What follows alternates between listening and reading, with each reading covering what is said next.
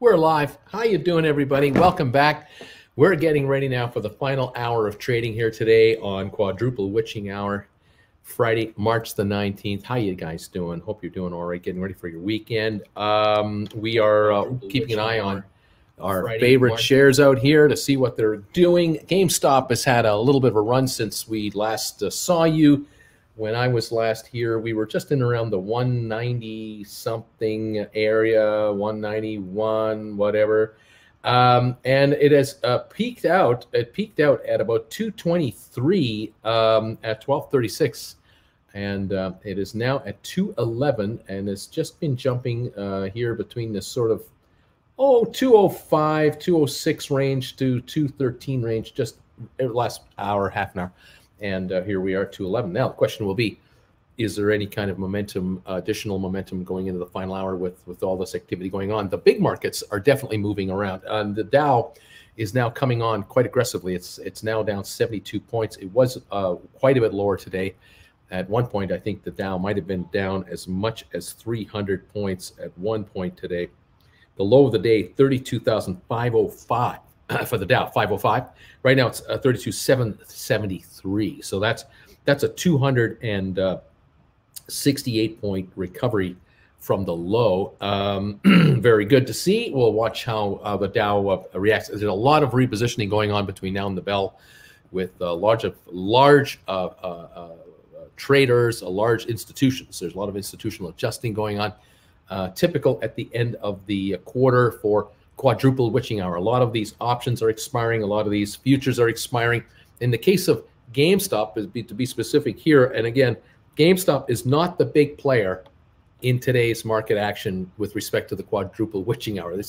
GameStop is not the leader of and will be the dominant story of the hour, but it could get interesting because in the case of GameStop, there are, of course, options expiring today on GameStop. And this morning, when the shares were as low as 182, only the $180 options and lower strike price options for calls were in the money. Now, at 210, every contract up to 210 is in the money. Now, if this stock goes higher than the high it had today, which is 223 or so, 227, goes to 230, that would mean all the contracts up to 230 are in the money. So the more contracts in the money at the bell today for GameStop, the potential of more shares needed to be purchased by market makers in Chicago who have written GameStop calls, naked calls, written calls without owning the stock up front. So we'll watch this with very, very close attention. The volume on GameStop, 20,390,000 shares. So we're much heavier than yesterday. Let's say that's okay. We'll go with that. But is it setting all-time records? No. And again, the GameStop shares are not the shares of that are leading this overall market trading whole thing. Not at all. It's just that the market is in the Quadruple Witching Hour today, and we may see some whipsawing of averages. So by the way, the S&P is up 12.5, NASDAQ is up 100, and the Dow now down 99. So we're watching how this all plays itself out. What else can I tell you? Just double checking here on my stats. Trying to find. I wanted to find out if I could, if it's possible, anything about volumes, but I don't think I can. Anyway, the shares of GameStop, 209.36 right now. Over on the AMC side of the equation, it's flatlining here at 13.97. And if I didn't know any better, I'm going to show you something here. Excuse me. Here we go. So this is AMC right now. Now this is the opening here. It was down on the opening to 13.28 down here, and then came back to the 14 range. Well, look at it. Look at it all afternoon here. Look at this. Do you think that there's a wall at 14 bucks on AMC? I mean, this is unusual to see a stock flatline like that. It's a little dip and a little run, a little dip, a little run. It broke through 14, a little here and a little there, but has not been able to get any traction. You kind of wonder, geez, 74 million shares traded on AMC, and it just can't do it. Now, while I'm speaking to you right now, it's taking a little dip here to to 1387. You can see that right there. Sorry for my shaking hand here and all this, but it's odd. It is just an odd. There's odd stuff happening here. I don't know. You know, why would a stock be absolutely not be able to break through $14? Why not? Usually it would just, you know, like a sort of a wave, you know, the radio wave. It would just kind of do that. But this is like goes down and can't go up, can't go up, can't go through. There's a wall there. 1387 right now is the last trade on AMC. 1388. I'm asking why. I don't know. I have no answer. It's the weirdest thing. GameStop does not seem to have a wall. It has been free flowing along. This was the opening this morning. We were wondering if the stock would break the 10% rule this morning and didn't get down to the 180 level. And then here it is up here now. It is now sitting at, like I say, got up to this higher level just over here, 227. And then this afternoon, a little slump back and now a little pop up now. And we'll see what it wants to do between now and the close. I still wonder if there will be an attack on the stock. I still wonder if we'll get one where a certain hedge fund will take a shot at it. We'll try to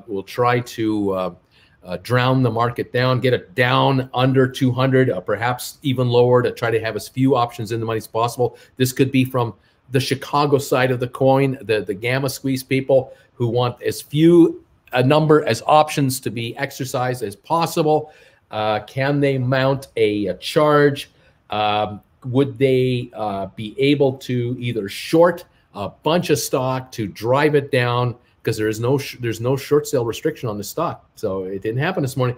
So they could hit bids if they wanted to, or is there such a buy wave here? Is there so much wanted that they can't? Whatever you want to give us, we're buying, and they've already picked up 20 million from the sellers. 20,540,000 have been traded, which means buyers and sellers have conducted 20,500,000 in transactions. And we're up 660 on the day. Not a great run. I mean, it was, like I said, almost $20 higher than this. It was $25 higher, a high of $25 on the gain for the day.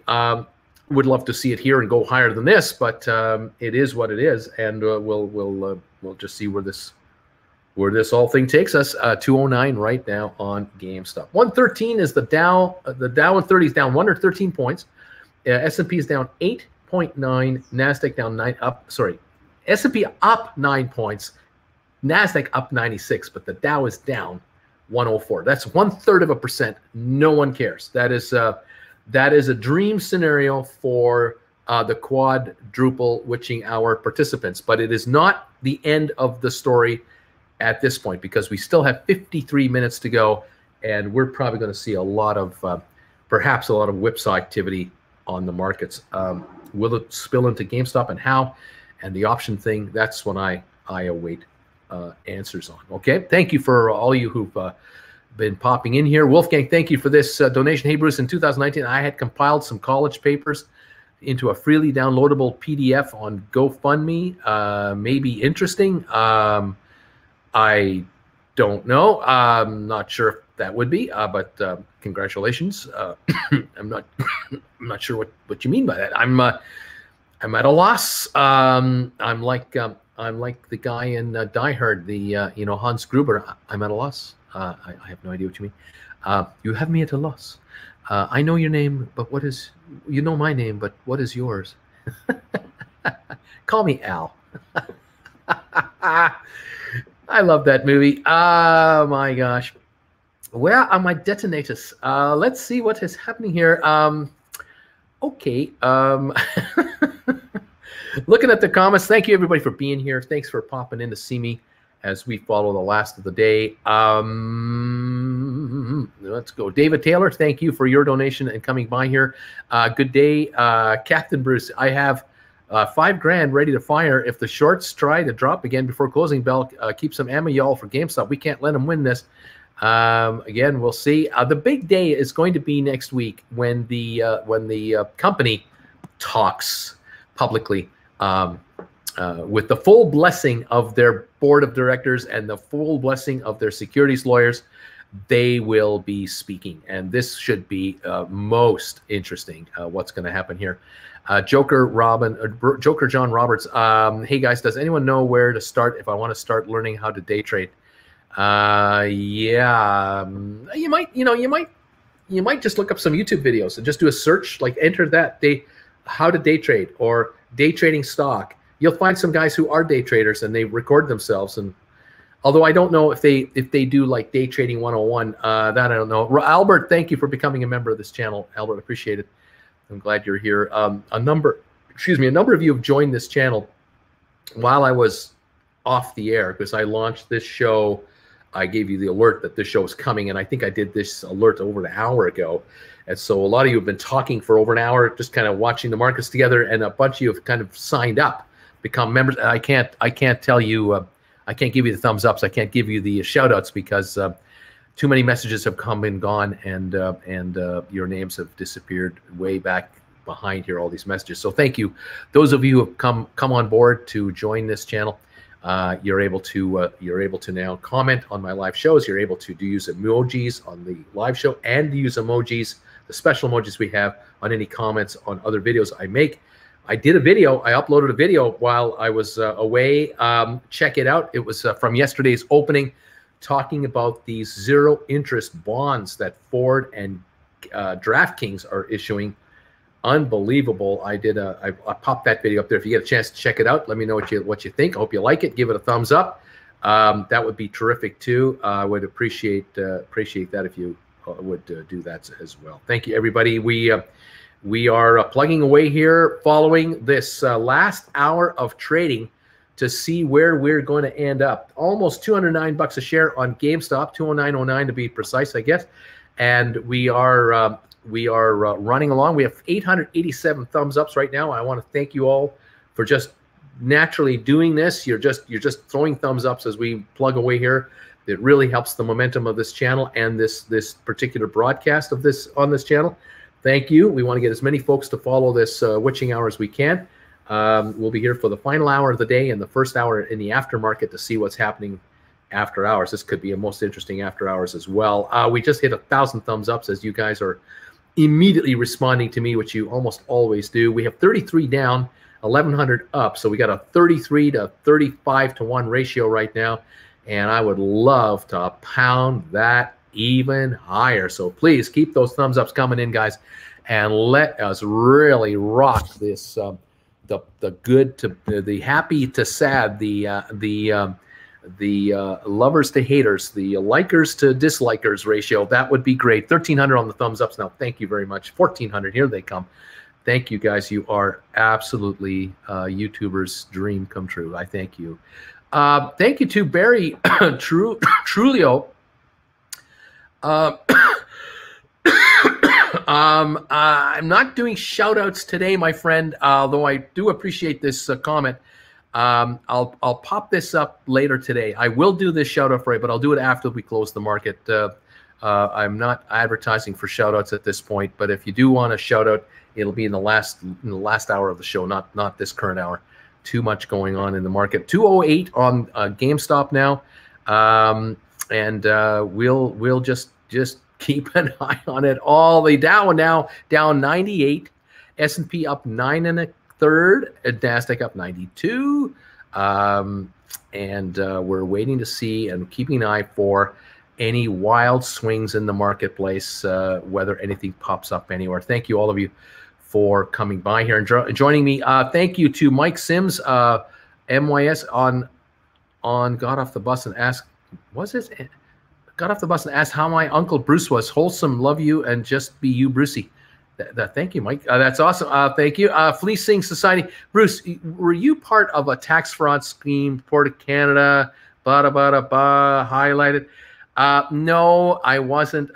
There's a lot of speculation out there. People are trying to figure out, what have I done in the past, and where have I been, and where have I gone? And Sharon, thank you for becoming a member.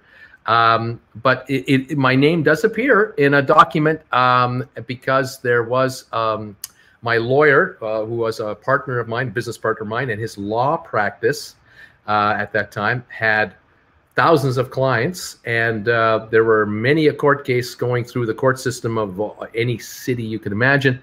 And there were a number of individuals in Vancouver who were caught up in a scheme, and they were mentioned, but yet what this case referred to was a trust company having a problem with the tax people in Canada, the CRA, and there was some training going on, or some supposed stock movement going on. And for whatever reason, because I was an associate, or I was a client of this lawyer, and he had some clients who knew these promoters, somehow the trust company, who was on the hook for some tax issues, they were reaching out to try to get out from underneath a ruling that had gone against them. And they were trying to bring to the court's attention that there's all kinds of people involved in this whole thing, and how they got my name, and they got they listed the secretary of the law firm, they listed a bookkeeper for the law firm, like employees, and then they listed the lawyer, they listed clients of the lawyer, and all not to do with the actual stuff. So in any event, it's out there. I can't make it go away. I don't care. It has nothing to do with me. I've never ever had an interview with anyone about anything, and I'm not sure how that all came out. This is now, you're quoting something from 2000, I think it is.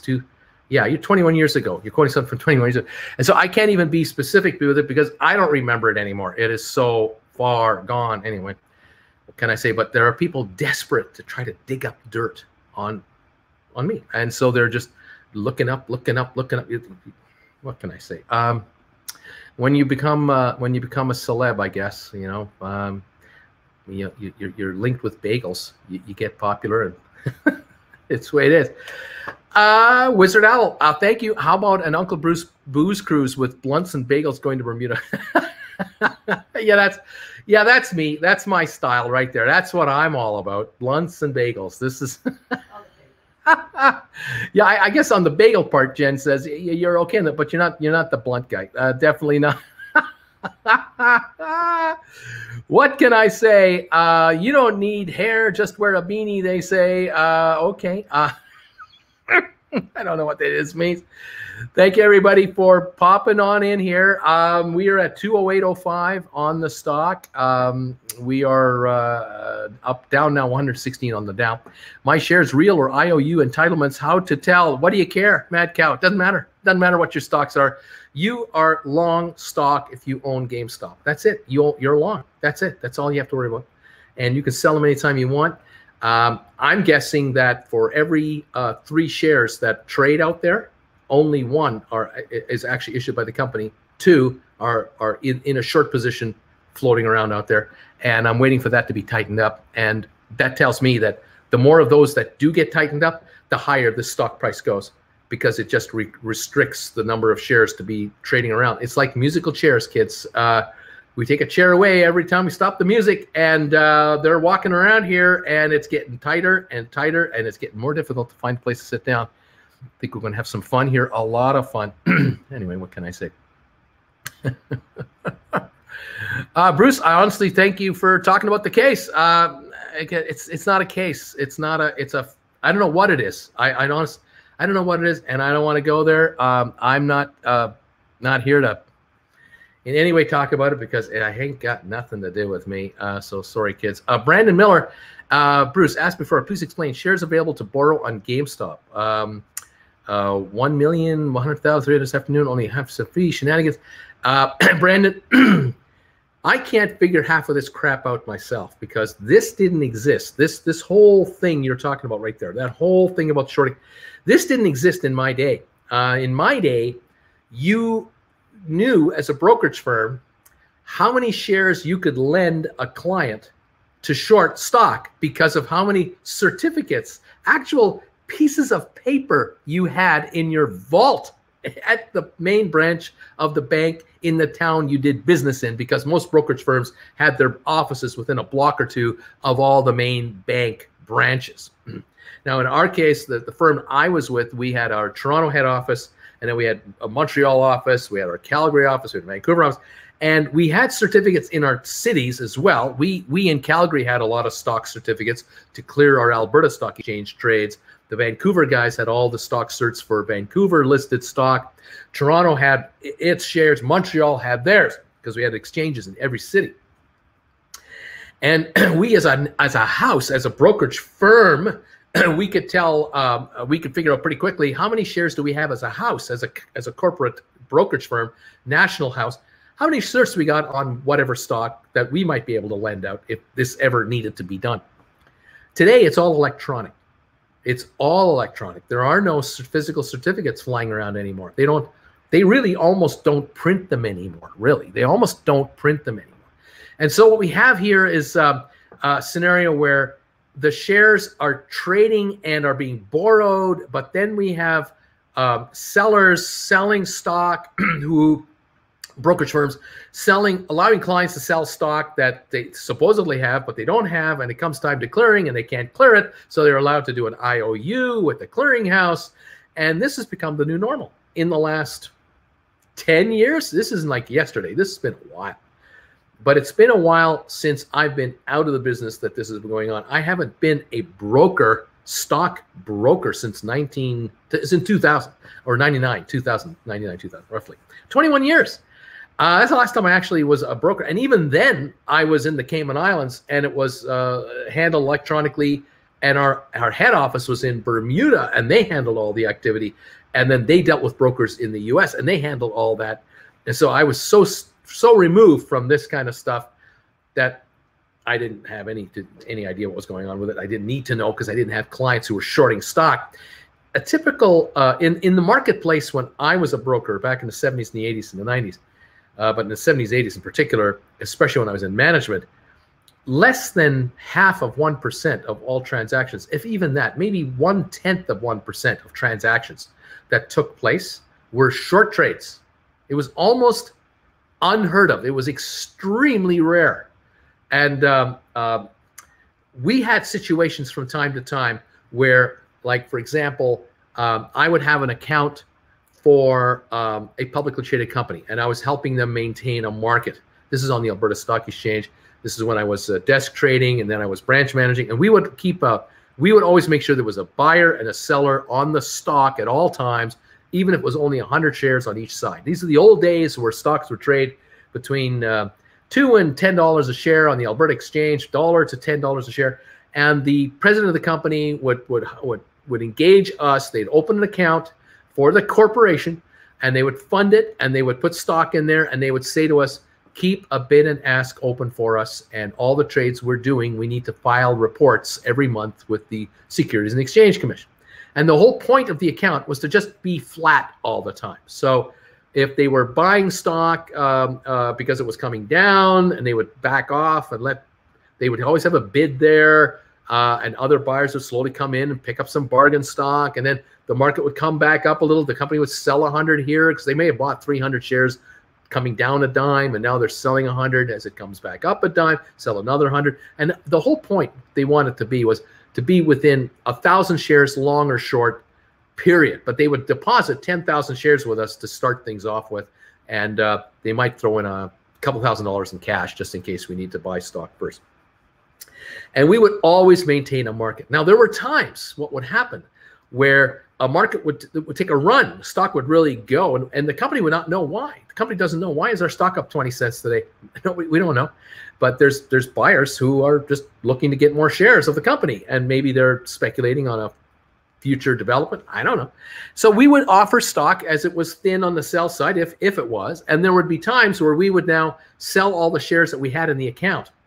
And we'd call the president up and say, look, you're out of stock here, and there's a demand for stock, as it runs up, and there's not a lot offered.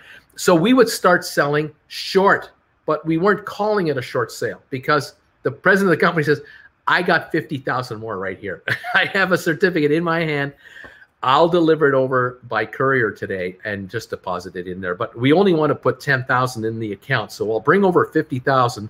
Would you mind getting your cage to run over with the certificate to the clearinghouse, to the transfer agent, and have them break the certificate down into 5, 10,000 share certificates, and then send us back the 4, 10,000 share certs and keep the 10 in your account. So it's like breaking a $50 bill. So that's what we would do. It'd take a couple of days to do it though, because the cert would come in and we would get it on a Thursday afternoon, and we would be selling stock Thursday afternoon and Friday morning and Friday afternoon. We have 5 days to settle the trade. We had 5 days. So we were selling stock we didn't have in house, but we weren't short with the clearinghouse because we had 5 days to deliver. We would take the cert into the transfer agent. We would break it down into pieces, and then we would come to the clearinghouse on the 1 week anniversary of the trade, and we would deliver the stock we needed to deliver. But yet we were technically selling stock we didn't have in house physically that moment in time. No big deal. Again, it was part of the business. It's part of liquidity. It's just the way it's done. But today, it's all over the map. I mean, today, the selling that's going on and the transactions that are going on are so complex, and they're so multifaceted with electronic trading. Hedge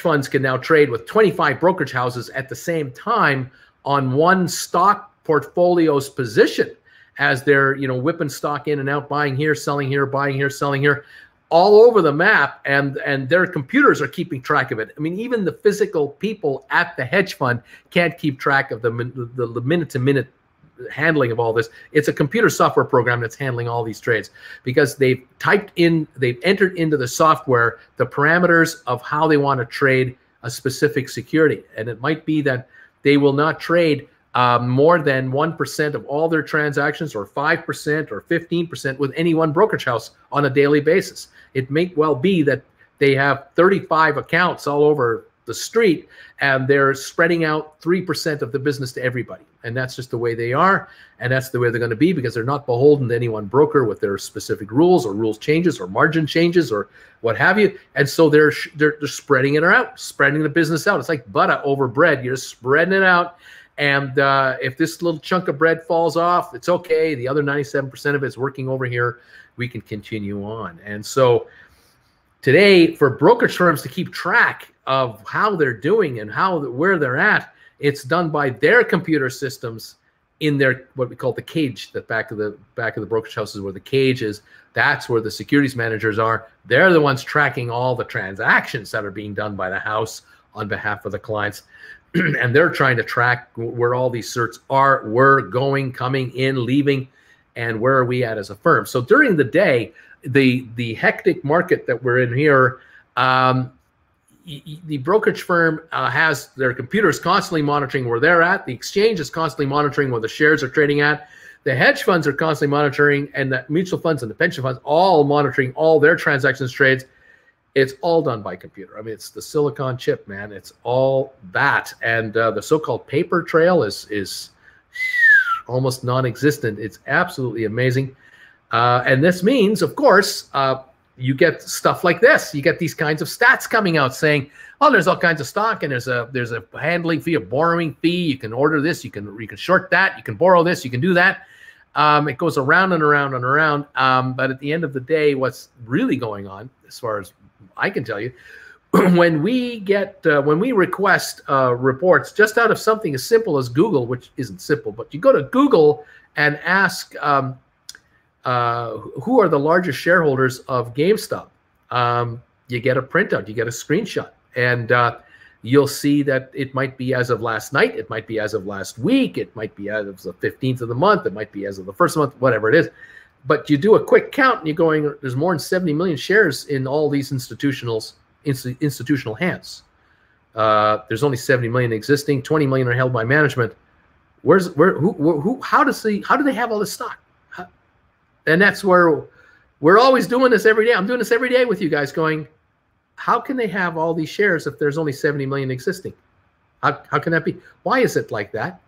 And the congressional hearings are happening, and no one has an answer. No one actually poses the question. Have you ever seen a congressperson ask someone, why are there more shares trading than exist? And like, not just like 500,000 more out of 70 million. It's not like there's 70 million trading and there's couple 100,000 in flux right now. No, it's like 70 million exist, and there's like some reports are over 250 million are trading. How can you have 250 million shares trading when a company only has 70 million shares outstanding? Can someone answer me that? And I ask it. And I don't know if a congressman asks it, but I'd be kind of curious just how this works. I'm kind of curious. Second Chance Life. Hey, Bruce, tell us again, how do I get membership? Junkies for Jesus, love you. You might need to go to a laptop computer, go to my homepage, and find the join button right there, right there beside the subscribe button. It might be that simple. Your phone might be on I'm not sure which phone it is, Android or iOS. One of those don't work. One of them doesn't work for memberships. So you have to go to my homepage. You can do it on your iPhone. You go to my homepage, and then you go to, I was calling it Windows. It's not Windows. You're going to some other platform, and you'll find the join button miraculously appear, and you can join.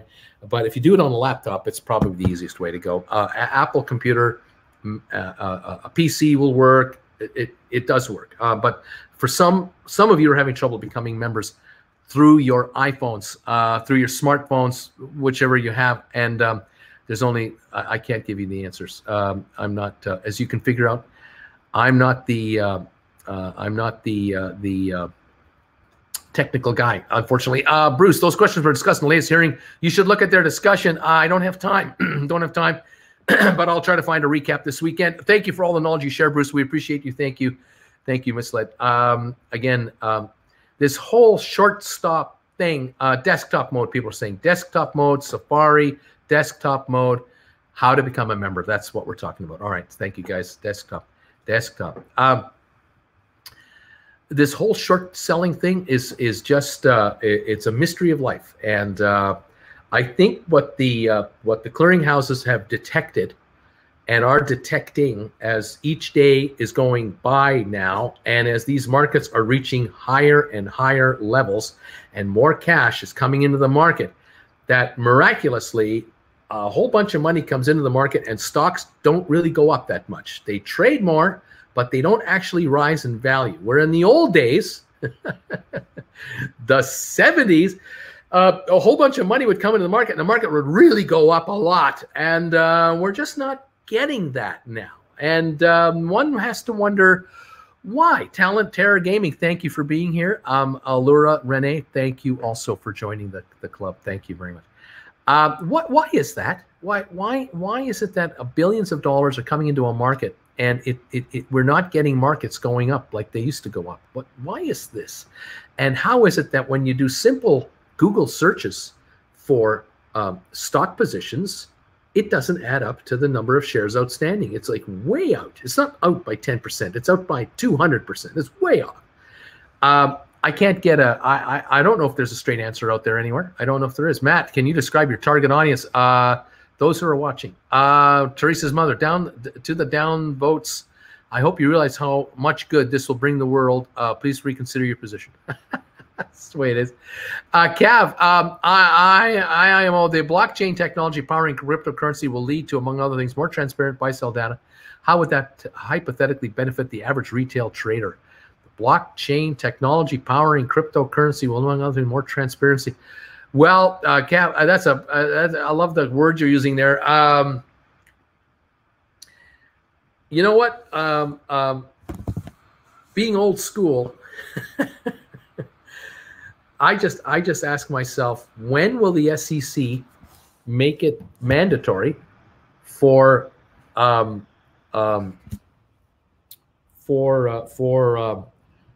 institutional investors to reveal their short positions, like they have to reveal their long positions?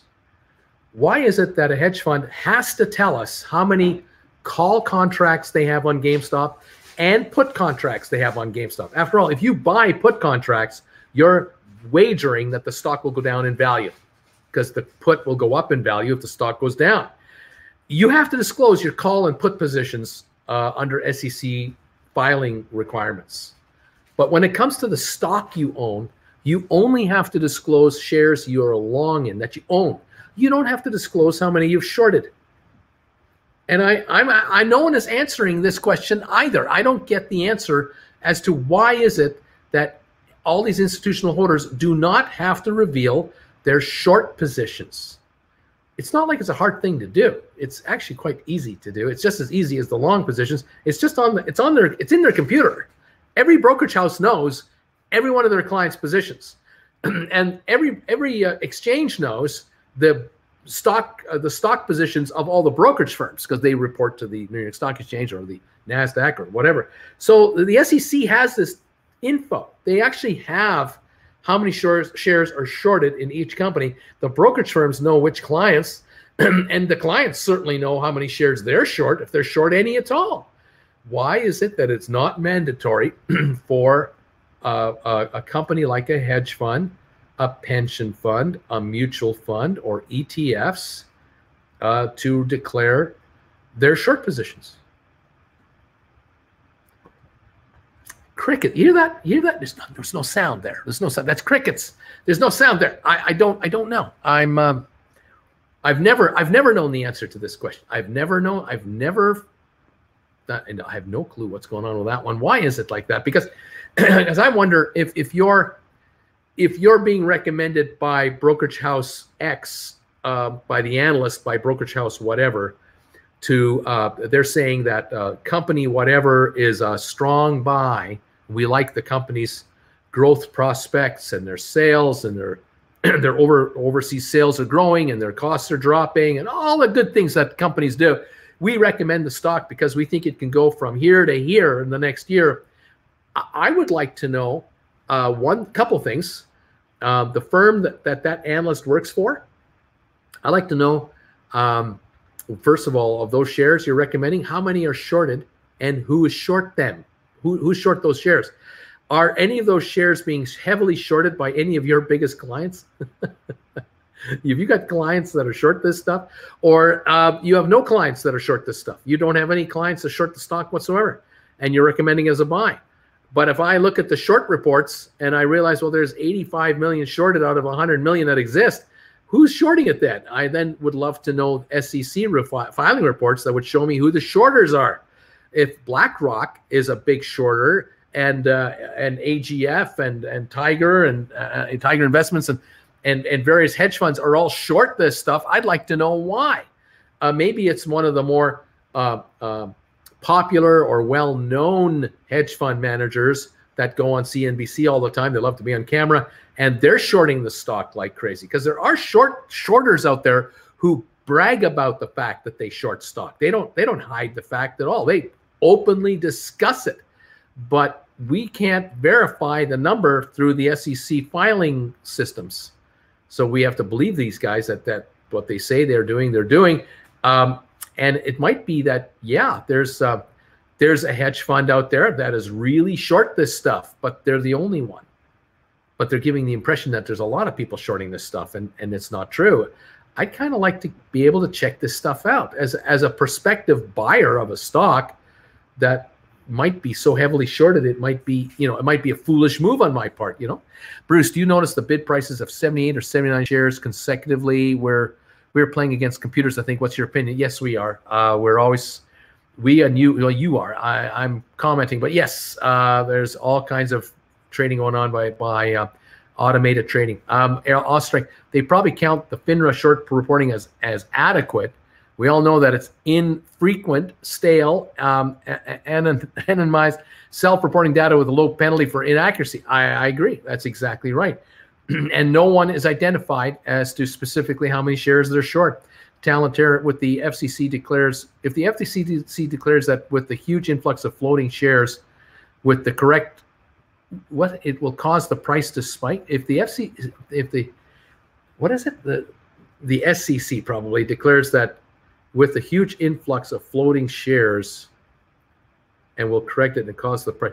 Okay, so if if the failure to deliver securities that are floating around out there, all those shares that haven't been delivered, that are today 21 days overdue from the settlement period from 3 weeks ago Wednesday, if the SEC determines that all that stock has to now be counted as shorted stock, how many would it be, and could that lead to a price move if the street really understood that in the case of GameStop, for example, For example, let me take a look here on my Market Watch site. It says that there are 70 million shares outstanding. It's right here. Here's my Market Watch page, and this is the GameStop stock. You can see, hang on, it's right there, 203.53 last trade. Sorry, there it is, 203.53 last trade. Well, over here, right here, it says there are 69 million shares outstanding, just under 70 million. There are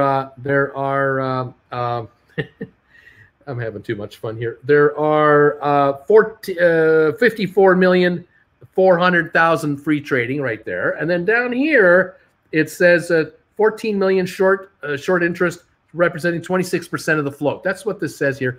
Any of you guys can go to the site; it's free site. But that's not the real story.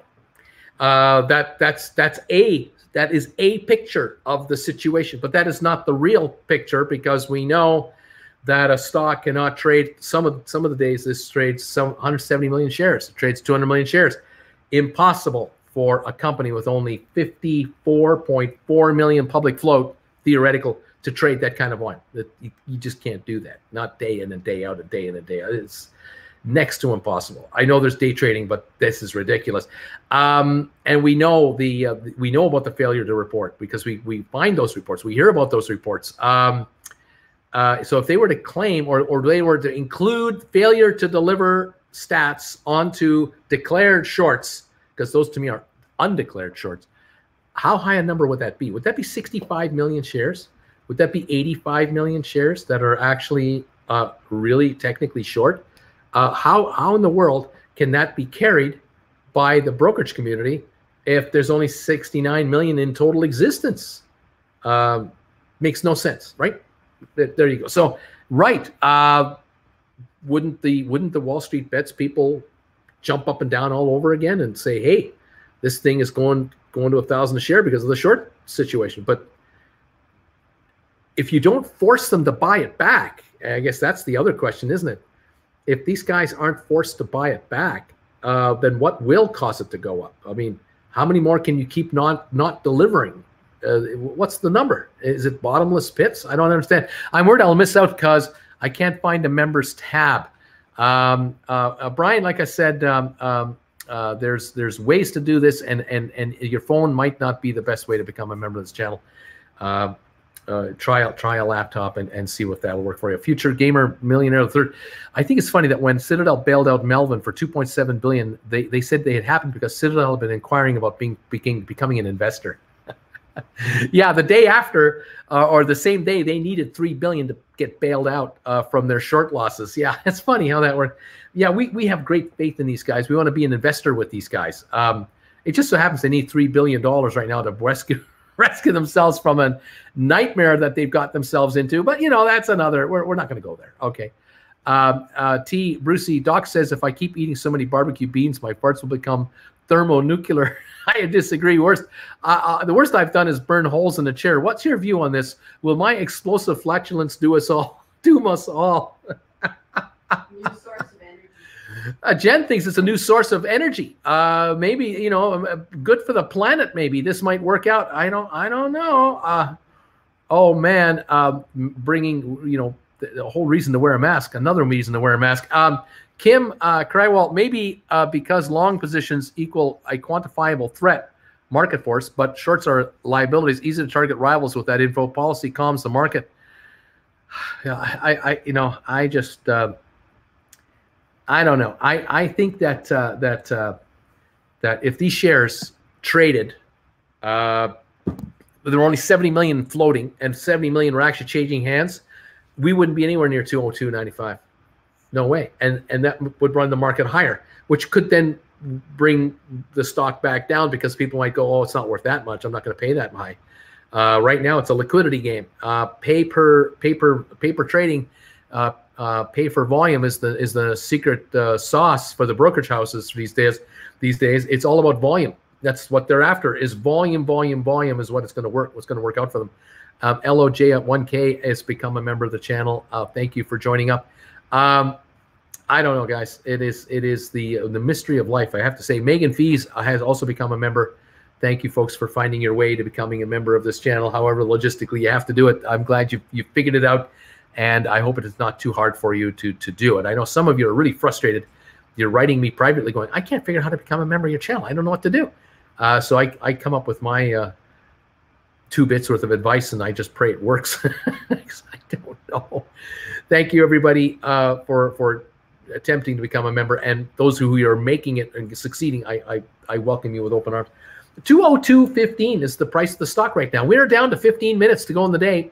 Is it being brought down here on purpose, systematically? Just, you know, a dime every 30 seconds or something. I don't know. Is there a program that's been entered by a computer into a computer at a hedge fund or two, and they're just slowly piecing off stock, and they're hitting bids, and they're bringing this market down? I don't know. It's only up 58 cents on the day. The stock was up $25 a share today, midday.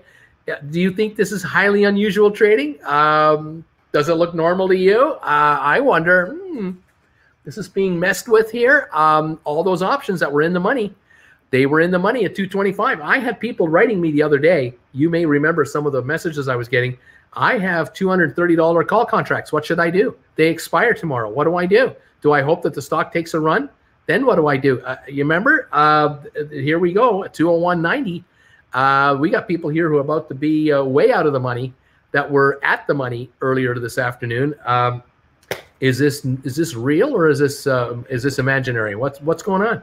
Are these real certificates that are being used here, or is this all digital certificates that are not able to be delivered upon completion of this settlement, which is Tuesday? I don't know.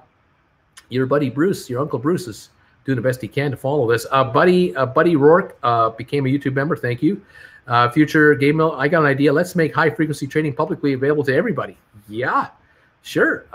You know, open up the info, folks. Let's see what's going on. I don't know. Let's see them whales. Colin, you got humor. Is this real or fantasy? Caught in a landslide. GameStop, count all the shares. The short covering game has become 5D chess. I hope they get exposed somehow, but I'm less and less optimistic. I still like GameStop stock. I'm in GameStop through 2021 at least. Past the moon, and let's aim for Mars. They keep trying to hold it around 200. Isn't it amazing? It is amazing. 203.84 at the moment, a little bit higher, but you got to wonder what is going on. We're down to 13 minutes to go. Diamond-handed Apetard, you can computer trade with TSHFT, a whole other very expensive animal. You need to pay for quants, math programmers, and they're rather expensive. Exactly. And there are firms out there that handle these kinds of transactions, and it's quite amazing. I don't know what's going on, folks. They say pills and alcohol helps. Mike, I'm forced to sell open Monday. This sucks. I'm not sure what that quite means.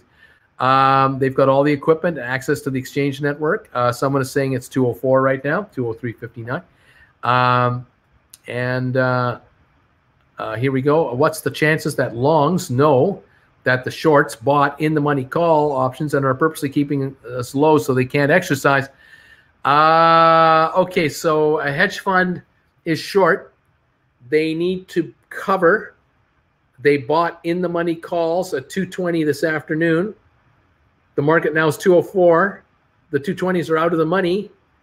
If they exercise those, that would be rather silly because they can just buy the stock at 204.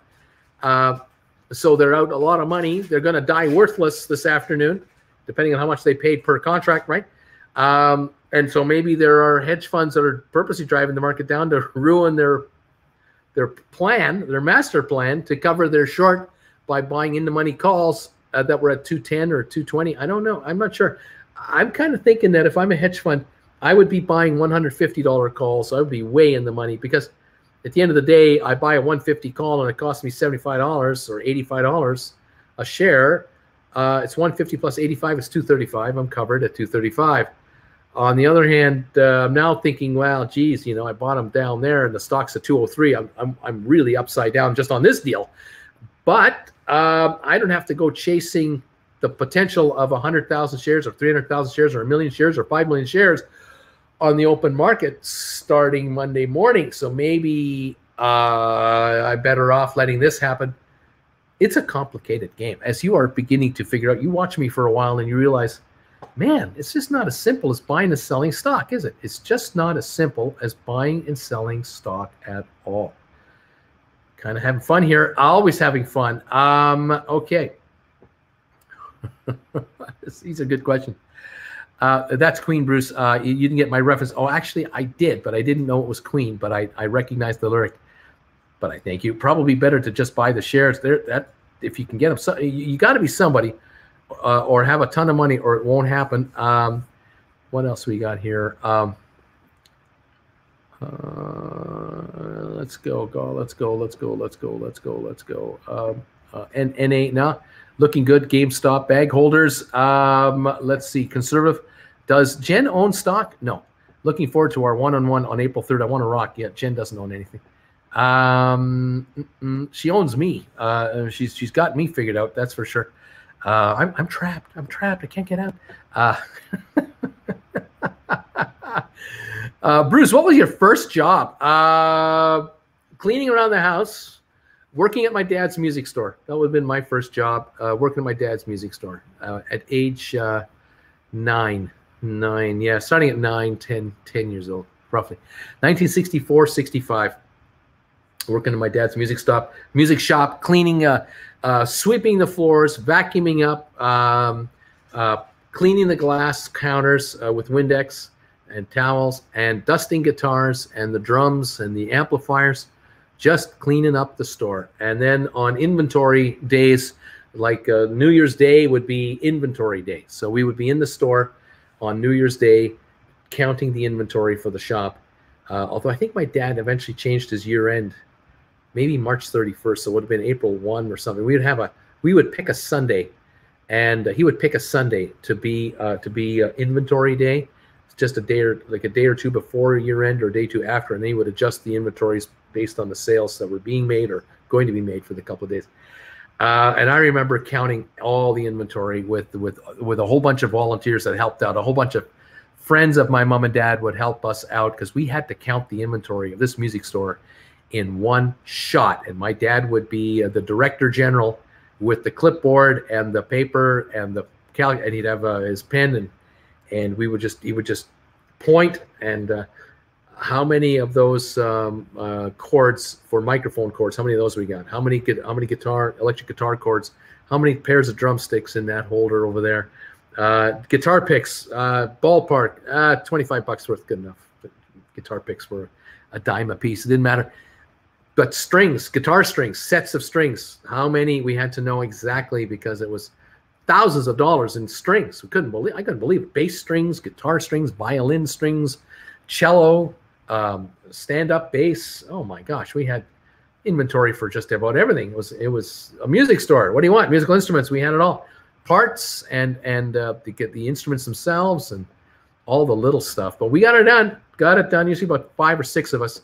And we'd have the whole thing done in about 4 or 5 hours. And then my dad would sit in the back of the store that day or the next day, and he was just working on his adding machine, which was the size of a bread box today. The adding machine my dad had was a big unit that was about 18 inches long and about a foot high and about 8-9 inches wide, and plugged into the wall. And it could add, subtract, multiply, and divide. And that was it. And he would even look at it. He would look at the numbers. He'd go ching, ching, ching, ching.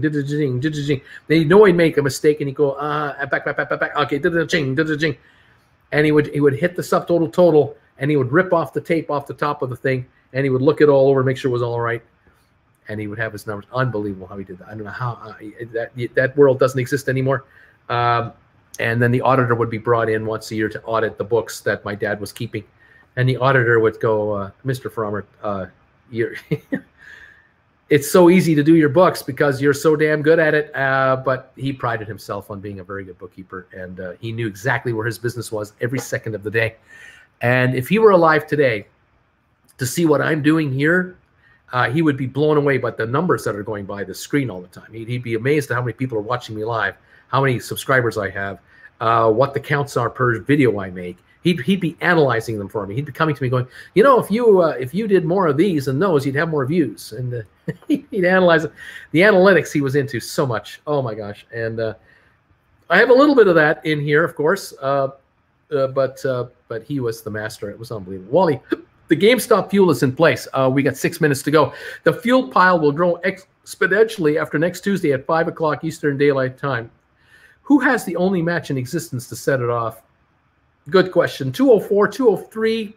We seem to be sitting at right now in the stock, waiting to see the last 4 minutes. We're watching the whatever's happening in the witching hour. 144-point drop on the Dow now. 6-point gain on S&P. 114-point gain on NASDAQ. We're watching to see what's happening on any activity on the markets. I'm not seeing a lot. AMC 13.98 cannot reach $14. It cannot get to 14. There is a wall on AMC. There it is trading at 14, but there has been a wall on AMC all day here. Something is up there. I don't know what's going on. And the volume on AMC has been a paltry 95 million. That's light for this stock. Investors poured in a record $56.8 billion into the stock market funds as stimulus checks arrived, and I think there's a lot more coming. We're not even done yet. We're going to see what is happening here as we close out these last few minutes of the day. 151-point drop, 157-point drop on New York. We're getting a little active there, but we're down to 3 minutes or so as we finish it off. I'm, of course, concentrating on the GameStop. For you guys, 202 on the stock. Volume today on GameStop is of 22.4 million. It's better than yesterday, but it's not a record setter.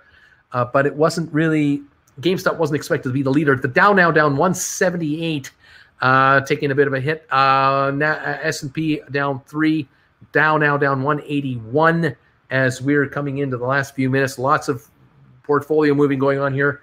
Portfolio trading. D&G investigates Visa over debit card practices. That's a headline. 3 minutes, 25 seconds left to go in the day now as we are coming into the last few minutes of the day. Thank you, everybody, for being here today. 2,200 thumbs ups. I appreciate that very much. Keep them coming in.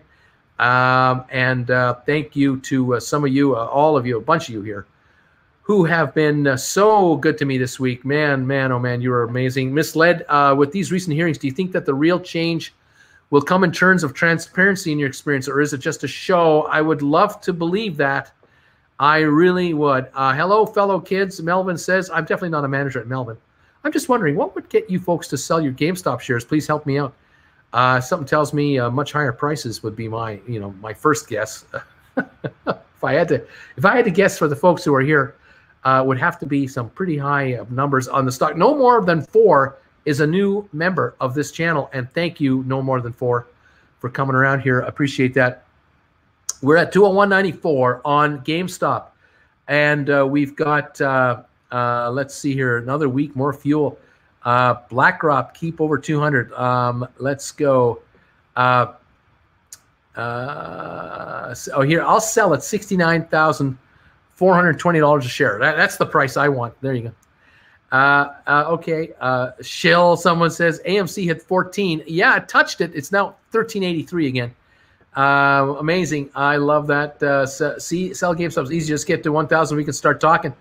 Let's go. 2 minutes holding. We're coming into the very end of the market now. Very end, the last few moments. And advances 1,800, declines 1,400.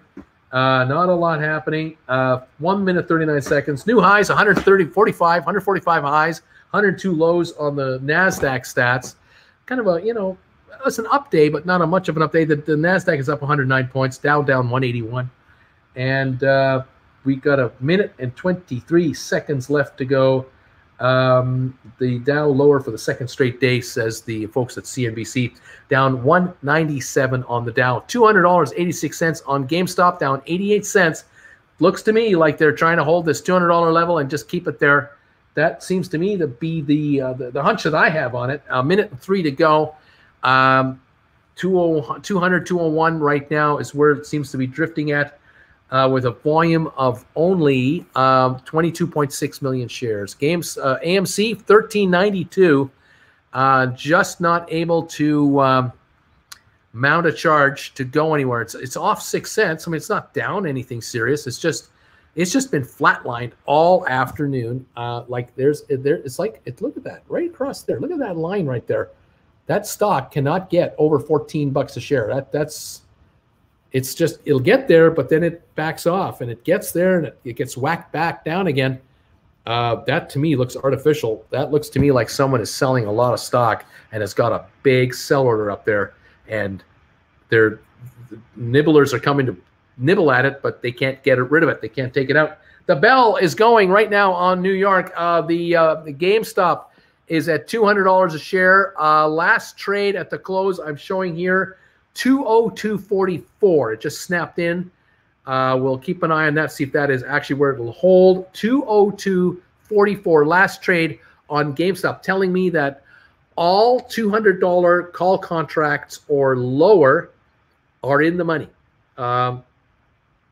And that is down from last week, I think. Higher than a few weeks ago, definitely, but 202.44 is where we were at. The high of the day, $227. So that's down $25 from the high of the day, just around 2:30 in the afternoon. The Dow lost more ground at the end, 233 on the downside. I think they're waiting for the final prints to come through, down 234. They'll still adjust it. S&P ended up losing 2.6 points on the last few minutes of the witching hour. NASDAQ held on to a 99-point gain as everyone was averaging and figuring out their portfolios. Okay, we'll watch for more activity here now in the aftermarket. The aftermarket for GameStop right now, 199.75 is the actual moment. This trade, 25,000 traded in the aftermarket right now at 199-ish. We'll see where that settles in the next few minutes, and watch for that. 0.7% drop on the Dow, 0.07% drop on S&P, and a 0.76% gain on NASDAQ. Oil gained $1.50 to 61.52. There was a report of some kind of a Saudi oil installation that was attacked or something like that. I don't know if somebody wanted to promote that to kind of get the oil up a little bit, or whether it was a serious problem. In the old days, back in my day, 70s, 80s, that kind of a headline would make oil go up $10 a barrel. Just people would be panicked because Saudi Arabia was, the swing producer. Without Saudi oil, the world would stop because we've become so addicted to the Middle East crude.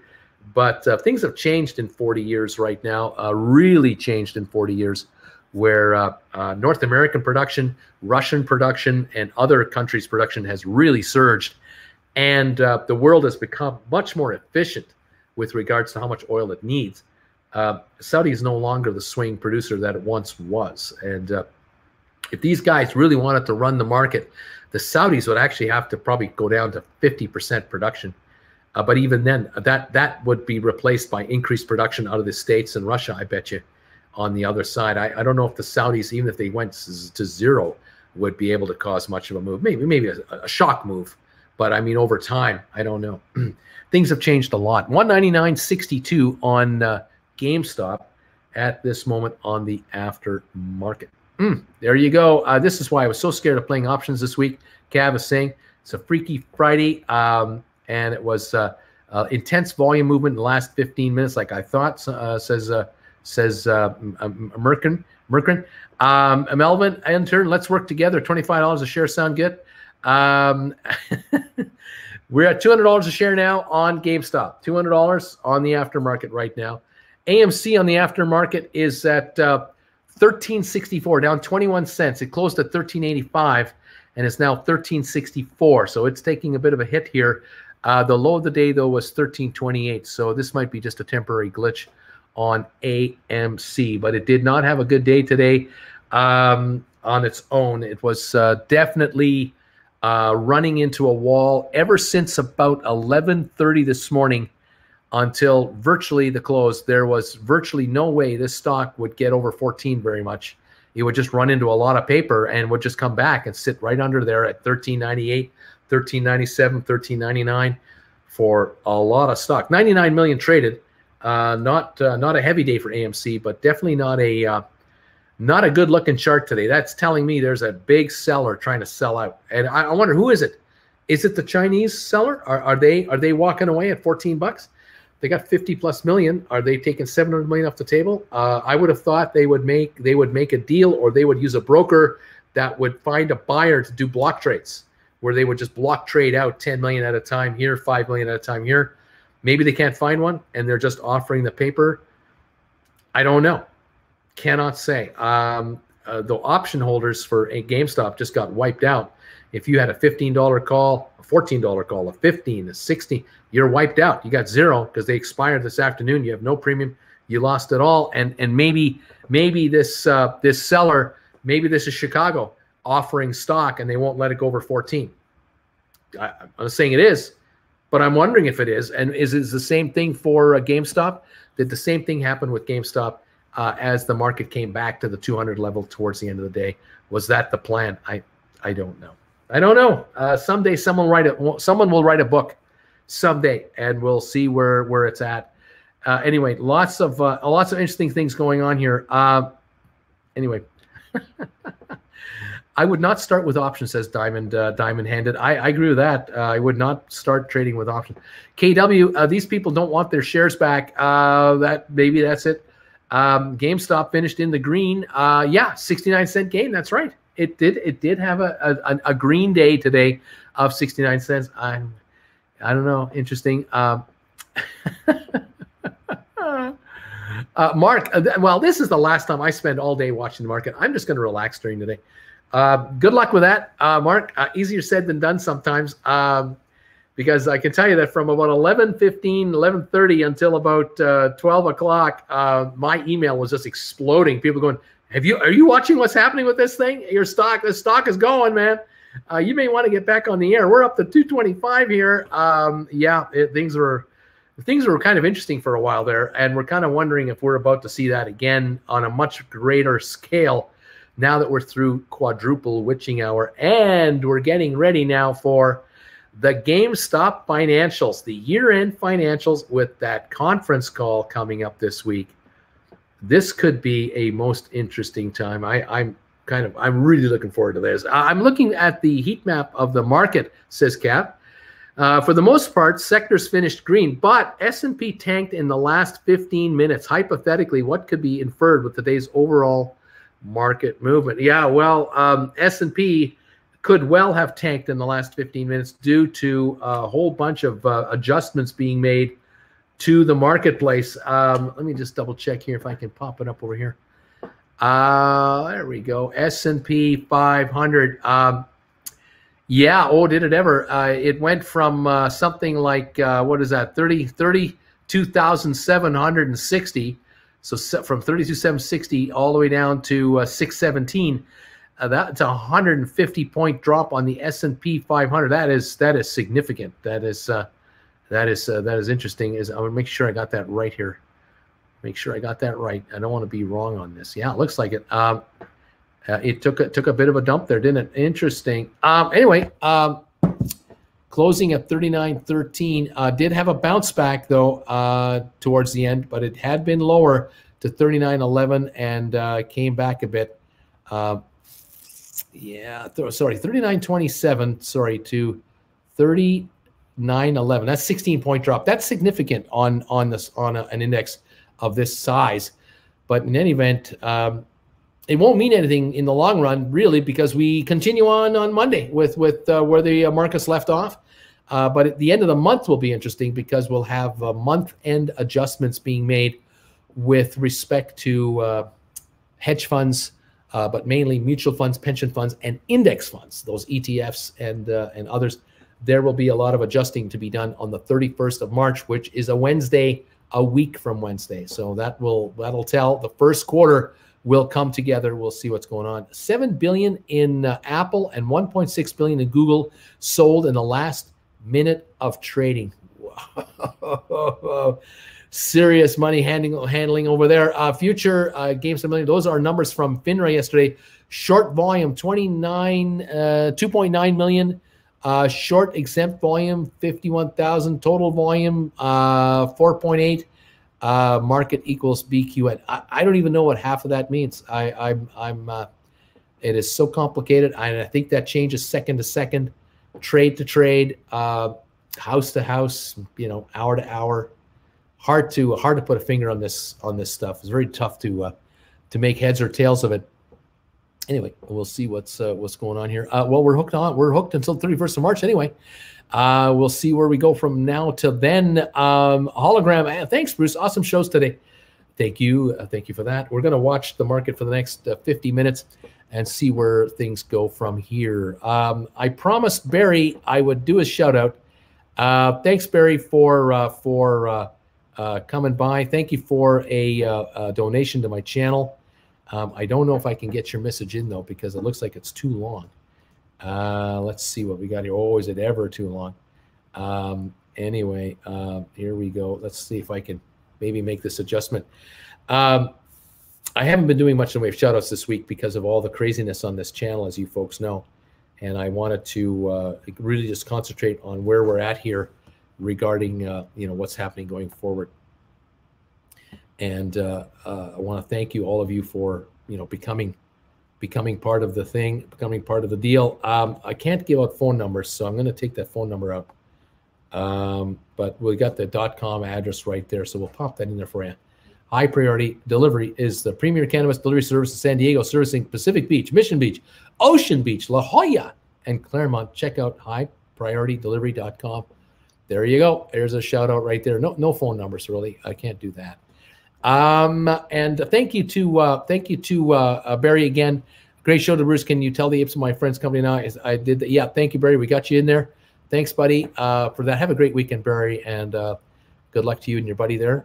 Make a lot of money and enjoy life. Thank you, guys. And we'll see what happens this weekend with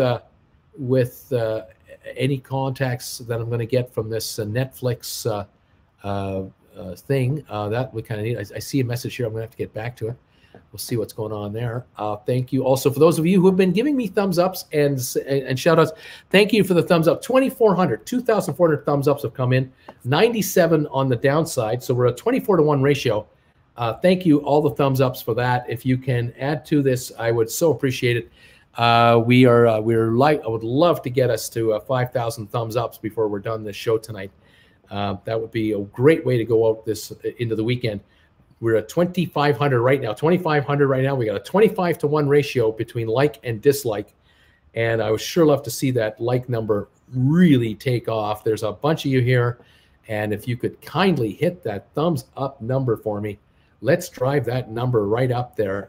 It should be easy to get it to 3,000, 4,000 for sure. But thank you guys so much for everything you've done for me. 2,600 now. There we go. They're coming in. Thank you, guys. Very much appreciated. What else is going on here? Over to StreamYard here. Stranger Stocks coming to Netflix, starring Bruce. We love Uncle Bruce. Just keep holding, people, or buy. That's cool too. Have a great weekend, everybody. Time for a beer somewhere. Thumbs ups for Bruce. Wizard Owl. Haha, thanks. And Thomas, she won't be confused when you're watching it on your yacht. A lot of private message beginning to pop up here, which is great. A lot of you talking to each other, which is fantastic. I hope you're finding this site to be a safe place to hang out, and I'm enjoying it, enjoying your company. I hope you're enjoying mine. And what is this here? Okay, time to get down to business. We need on Redbubble an Uncle Bruce Bagel Believer Terrible Towel. Jen will know what this means. Oh, she knows. I'll talk to her about this later. She's got her headphones on right now. She's working on something, so I'll mention something about that. We'll see what we can do there. I'm not sure. Eduardo, after I get my GameStop attendees, I will still follow you, but in my TV, sitting in the couch, I'll be with my television relaxed. I'll be much more relaxed, Bruce. There you go. Just keep things simple. Simple works consistently. Complicated, not so much. Fantastic. Zaina, those will be settled Monday, Tuesday. Let's see here. Coffee, thank you for becoming a member. I don't know if I've ever welcomed you into the show. That name looks new to me, but thank you for being a member, and have a great weekend yourself. And we'll look forward to these earnings numbers, and then we're looking forward to that big conference call. And observe thyself. Uncle Bruce, have you seen the due diligence I wrote about your height on your Reddit page, Laugh Out Loud? I know there's a poll. There was a poll running there about how tall I was. And there's been commentary often, but I haven't had the time to power down to just relax and read. This weekend I'll get a little bit of time, but I think I've got 8 people to talk to on one-on-one chats this weekend. So I'm going to be rather busy on that as well. I think I have 50 people booked going forward now on one-on-ones. So that's taking up my weekends as well, but got to do it. Just mumbling with Bruce, mumbling, bumbling, and stumbling. Hey, Bruce, do you play any instruments yourself? Yes, I do, but not often. Nowadays, I just love picking up a guitar once in a while and just playing some chords. I'm just a chord player. I'm not a lead guitar kind of guy. I'll throw some chords around and I'll whistle to myself a tune, and then my fingers get sore and I stop. Not so young anymore, are we? No, we don't. Anyway, later, guys. Observe thyself. That was incredible. Wow, look at the losers hitting the thumbs downs. My wife is going to be so confused when I put the Bruce documentary on for Netflix in Chill. Unbelievable. Thank you, guys. What do we got here? All kinds of comments coming through. Thank you, guys. Some emails coming in. Thank you. Those of you who've been picking up merchandise, I want to thank you again. We had another number of sales today for product on the Redbubble store. We have alerted, just so you know, those of you who are curious, because I know some of you asked me this, we have alerted Redbubble about the fact that this is being knocked off and is being sold on other pages that are not anything to do with this guy. They have responded, Redbubble, they have responded to us saying, we are looking into this right now, because they know the number of orders I'm cranking out on this merchandise through a legitimate site that I have on Redbubble. Now they're going to take a look at the other sites to see if I don't know what they do with them. They remove the listings, they censure them. I have no idea what happens if you're caught, cheating like that. But I know that I mentioned this yesterday on the air. I was mentioning the problem we were having with this logo and other merchandise of mine that people were pretending to be me. And a number of you came back to me with suggestions and solutions, and we have followed those suggestions and solutions, and it was very seamless. It worked very well. Jen actually handled it, because Jen handles the Redbubble stuff. By the way, when you get one of these, you are telling Jen she's doing a great job. And if you like Jen, you're picking these items up. Fabulous. I couldn't be happier, because I mean, Jen is a part of this channel kind of behind the scenes, and this is one of the things she does. And so thank you all of you for supporting my Redbubble store and putting in an order for a cup or a t-shirt or whatever. Some of you have made some beautiful, like phenomenal orders. And again, if you order a bunch of these items, you get 4 of these, I think you get 20% off or 25% off. If you order more, you get an even bigger discount. Same with shirts. And, so if there's several of you in the household that want to pick up Uncle Brucey stuff, make it one order, gang it up, and then you'll get a bigger discount. And it's like getting every 4th item for nothing. That helps. All right. It helps you, and it still helps me anyway. Ken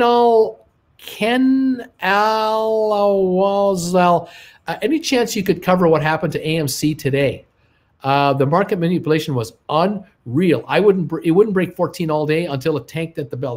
That's exactly what we were talking about here, Ken. Ken L, we were exactly doing that. I was holding up this chart all afternoon. Well, not all afternoon, but several times this afternoon. I held this up to the camera despite the glare on it. Look at that stock chart. It was like a cliff up there. It couldn't go over $14 a share all day long. 99 million traded here. As far as the aftermarket goes, what's it doing now? Let me check out AMC for you. There it goes. AMC aftermarket 1358. So it's worse. It's worse now, and it's traded 4 million in the aftermarket. So GameStop is AMC is not having a good afternoon, not having a good aftermarket right now, and I can't make heads or tails of what happened.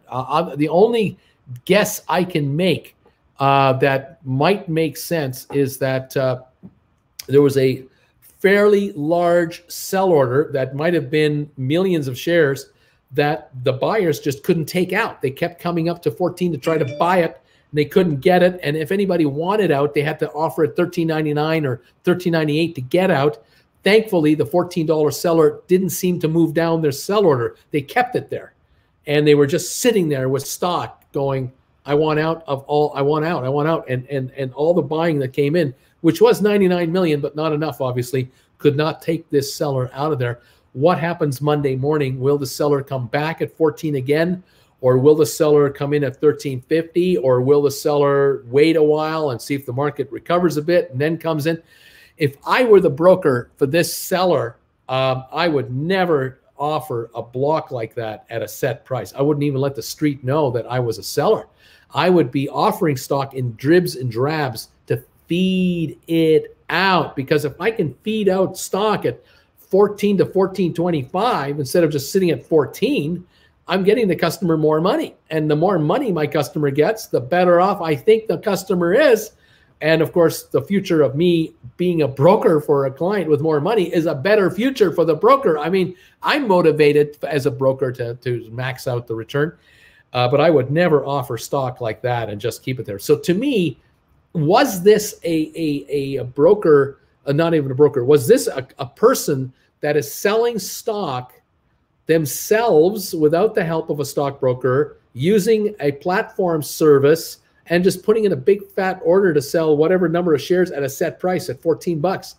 And they just left it there. Not the way to do it. Not, even if you're selling your own stock, this is not how you're supposed to do this. But again, where do you learn? Where do you learn this stuff? I learned it on the fly. I learned it as a desk trader. I learned it from other desk traders, floor traders, stockbrokers, mentors, business partners, partners in the law firm, partners in the brokerage firm that I was part of.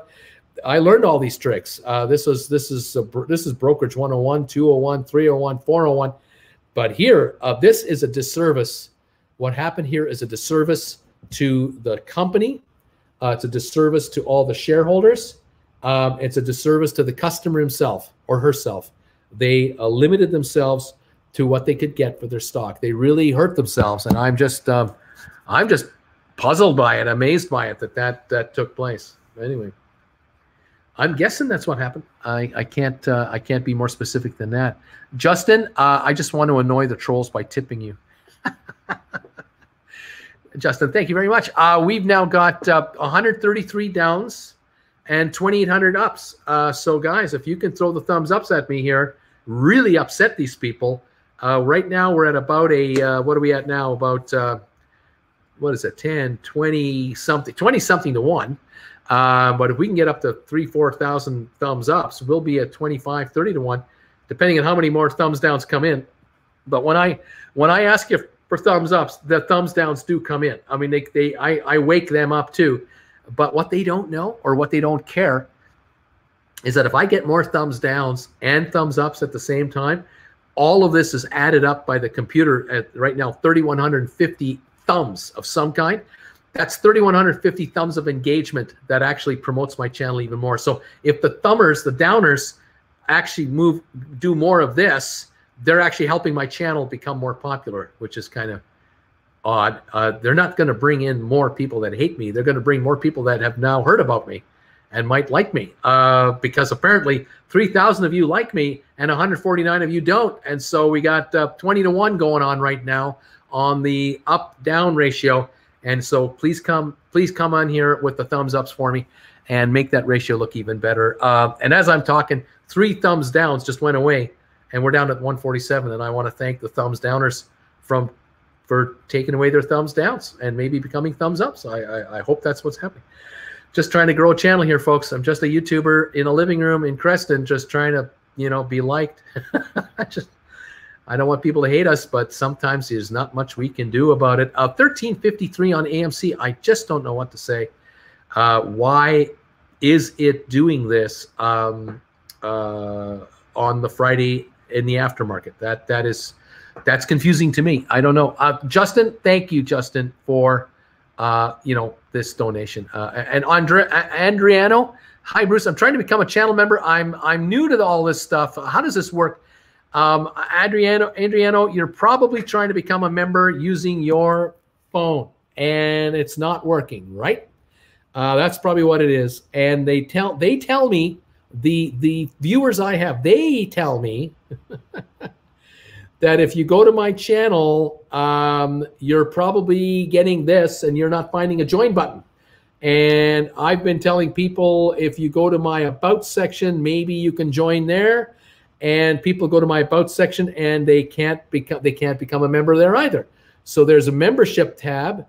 And I'm not sure if this is, there might be on the membership tab, you might be able to join, but they do tell me, they being my intrepid viewers who really know technology like I don't, they seem to tell me to go to the upper right-hand corner, and you might be able to do something there, or somehow you go somewhere to make this work, or you work this in a, it's not a Windows mode, but you do it in a desktop mode or something like that.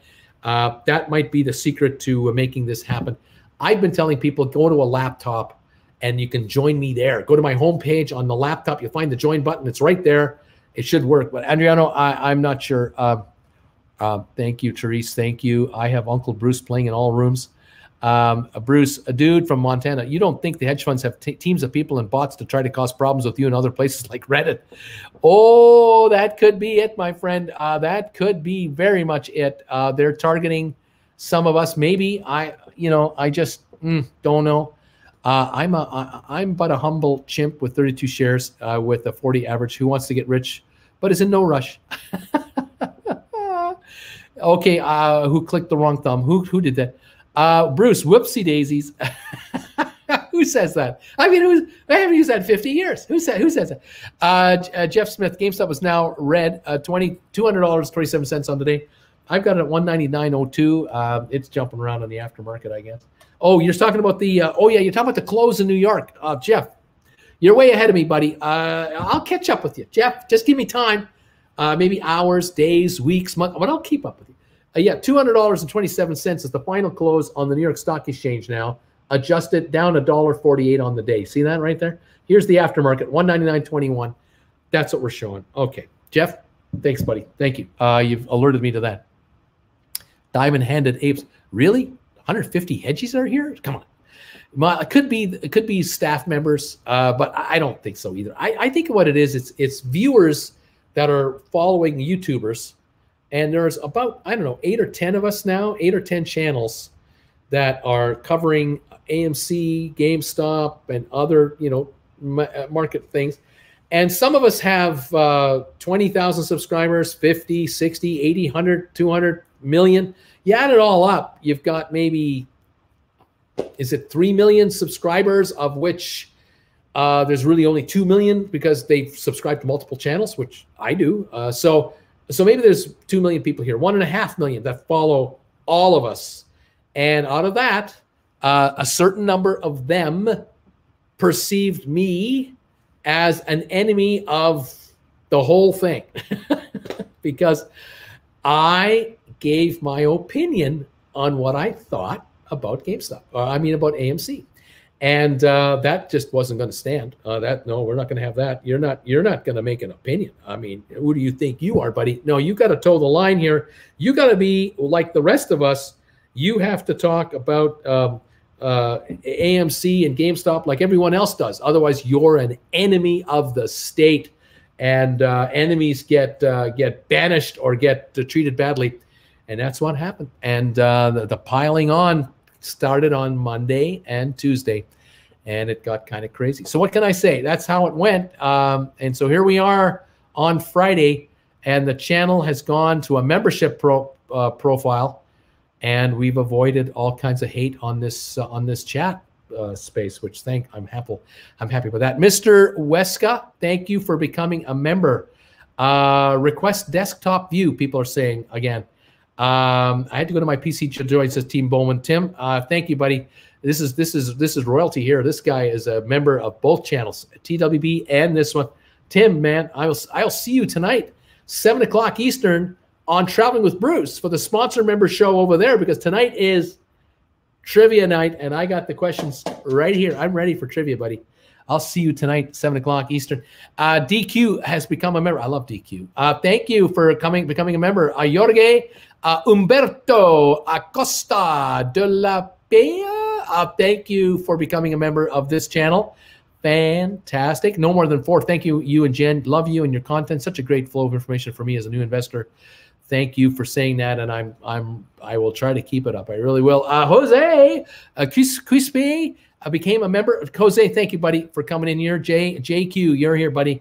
You are the man. Thank you, sir, for becoming a member of this channel. My newest and latest member. This is beautiful. That's great. That's great. That's great. Welcome to the bot wars, my friends. Going to get worse, unfortunately. It's trade trades. It's trade trades. Don't follow that clueless clown. You know what? I want to say something about Trey. I want to say thank you to Trey, actually. So if any of you would be kind enough, the next time he's on, send a message to him from me, because I think it would be better if a viewer of mine did this rather than me coming in. I want to thank him because I think it was on Tuesday. Maybe Wednesday, one of those 2 days, he did a video. It wasn't very long. It was a couple, like 2.5 minutes, 2 3/4 minutes long. He did a video talking about what had happened between the AMC story and what I had said, and how all kinds of YouTubers jumped on me about what I had said on the air on Friday. It was live on the air, and then I posted a clip on the Saturday. And it hit Sunday or whatever it was. Anyway, he posted a video to say, I don't have a problem with Bruce. He and I are cool, and we are. Trey and I are fine. Trey and I individually, we have nothing against each other whatsoever. And Trey is very respectful of my opinion. I'm very respectful of his. We both know that we have our passion about what it is we follow and what it is we're doing here. And I know Trey and I will talk again on the air together, whether he's going to be a guest here or I'll be a guest there. It will happen. There's no hard feelings between Trey and I. The situation, though, is that between Trey's viewers and my viewers, there's a crossover to a degree, and a certain number of crossover viewers viewed what I said, and they missed it on Friday, but they saw it on the Saturday video, I guess. They interpreted my interpretation of where AMC is at corporately as a betrayal to Trey, and a betrayal to the Wall Street Bets people, and a betrayal to all the Redditors. And I'm just a bad guy. And they then immediately went to the next level to say he's a shill and he's being paid by all the hedge funds, because a guy his age would have sold out, I'm sure. And so that's how that started. Now, Trey is saying, I don't think he's a shill. I don't think Bruce in Creston, British Columbia, a town of 5,000 people, is a professional hitman for any hedge funds against AMC. That doesn't add up too well. You'd think it would be someone a little bigger, powerful channel. Just doesn't make sense. Anyway, so Trey, thank you for standing up for me and considering me a YouTuber that just has an opinion, like you have an opinion, and we're both good. It's all good, Trey. No problem here. Never will be. Same between myself and any of the other guys out there. We're all doing what we do, trying to interpret what we're trying to interpret, trying to figure out what the heck is going on in a really fast-moving environment that is changing almost daily, weekly, and monthly, and we're just trying to wing it here. We're doing what we can, whatever due diligence we can get our hands on. But none of us as YouTubers control any of the market. We're just commenting on it. Some of us as YouTubers do not have positions, some do, and that's cool too. And I respect any YouTuber out there that comes clean to their audience, that says, I own stock in this, and that's why I'm talking about this. I haven't got a problem with that. I don't. If it works for you as a viewer, that the host of your channel is long the stock that you're following, and that's good for you, great. In my case, I'm not long any stock positions, but that's my choice. And at this age that I'm at, I'm not interested in playing high volatility stocks, and I don't want to own any stocks at this time, because I believe, as a play-by-play or a color commentary guy, I just want to call it as I see it, and I have no restrictions to what I say. That's how I feel. That's how I want to play it, and that's just me. And for some of you, or for some of the folks out there, it was an unacceptable position. You either play the stock or you're not legit, and that's some people's position. And I respect all of you who have that opinion on it, but it's just not going to work for this guy. So there you have it. So Trey, it's all cool. So if you're any of you out there who are watching Trey, I wish Trey all the best wishes from this channel, and I'm wanting him to do really well. He's doing very well. His channel's growing nicely, and I'm hoping it'll continue. And I'm hoping that his AMC will go to the moon, and he'll make a killing. That would be great. All of his viewers, fantastic. And I have no ill will to Trey whatsoever. None. I'm cool. He's a YouTuber like me, and we are tiny. We are small channels. Neither of us have 1 million subscribers. We're not, and even then, you're not a big channel. I mean, 10 million or more to count, and we're not there yet. We got a whole long way to go. So Trey's got work to do. I've got work to do. We have collaborations to do with each other or others. Down the road, there will be a lot of this interactivity. And in the meantime, we just do what we do the way we do it to move forward and continue on. So there you go. I hope that is clear to everybody. And if any of you can give him a shout out for me, best wishes from this channel to his channel, that would be great, because I'm happy, being involved long term with these guys. DQ Stock Markets with Bruce. I'm a Steelers season ticket holder. Let Jen know she has a seat at Heinz Field. She just went, uh-oh. I've taken her to one Steeler game. One. We went to Pittsburgh in February. Was it January, February 2008? Only once. Only once in Pittsburgh. Only one time you went to Pittsburgh. No. I haven't been to Pittsburgh twice. No, we saw them beat the Chargers. Yeah. And then we saw them beat Baltimore. Yeah, but that was the week after.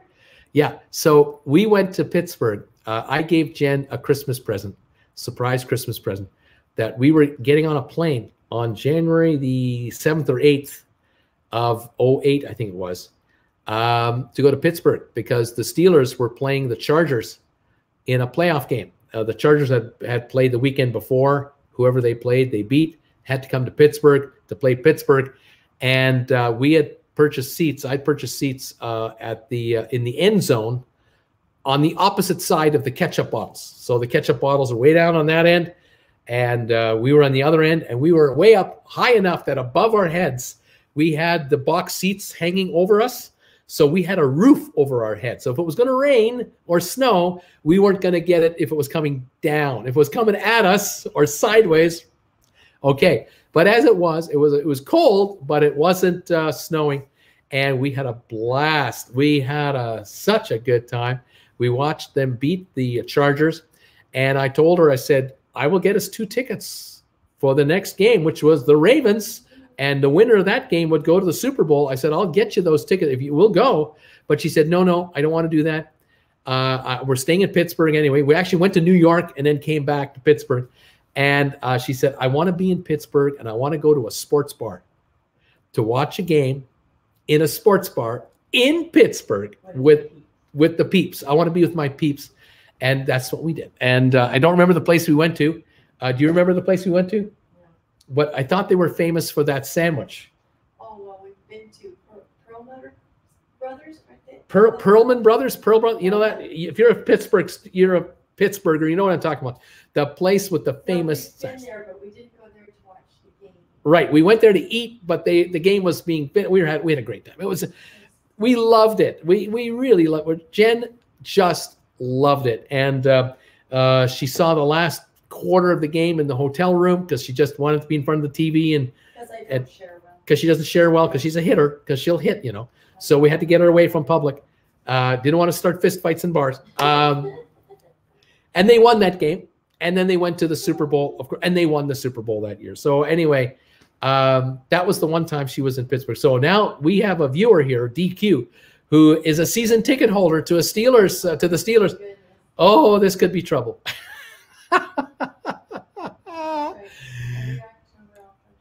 What can I say? You might get a knock on the door in the middle of the night. Hi.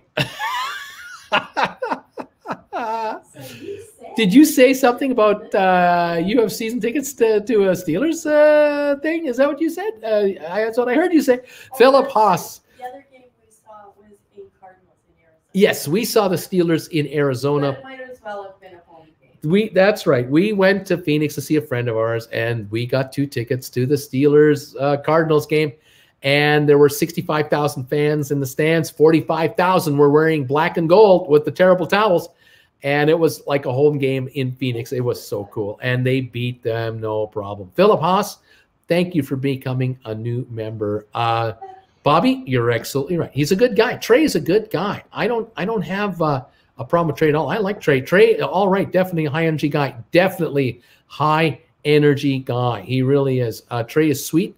He's just very hyper. He's working hard. And way to go, Trey. He's doing great. Don Zeller, Uncle Bruce, what's your favorite beer to wash down bagels? I don't do that. Trey's just high strung.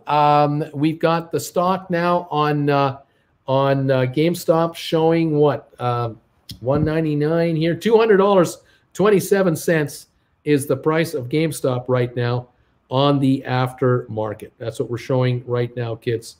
$199.60 now. It's jumping. All right. I watch you both. Nice to have multiple options. Right on. I'm Ron Burgundy. Is that me? Moving on.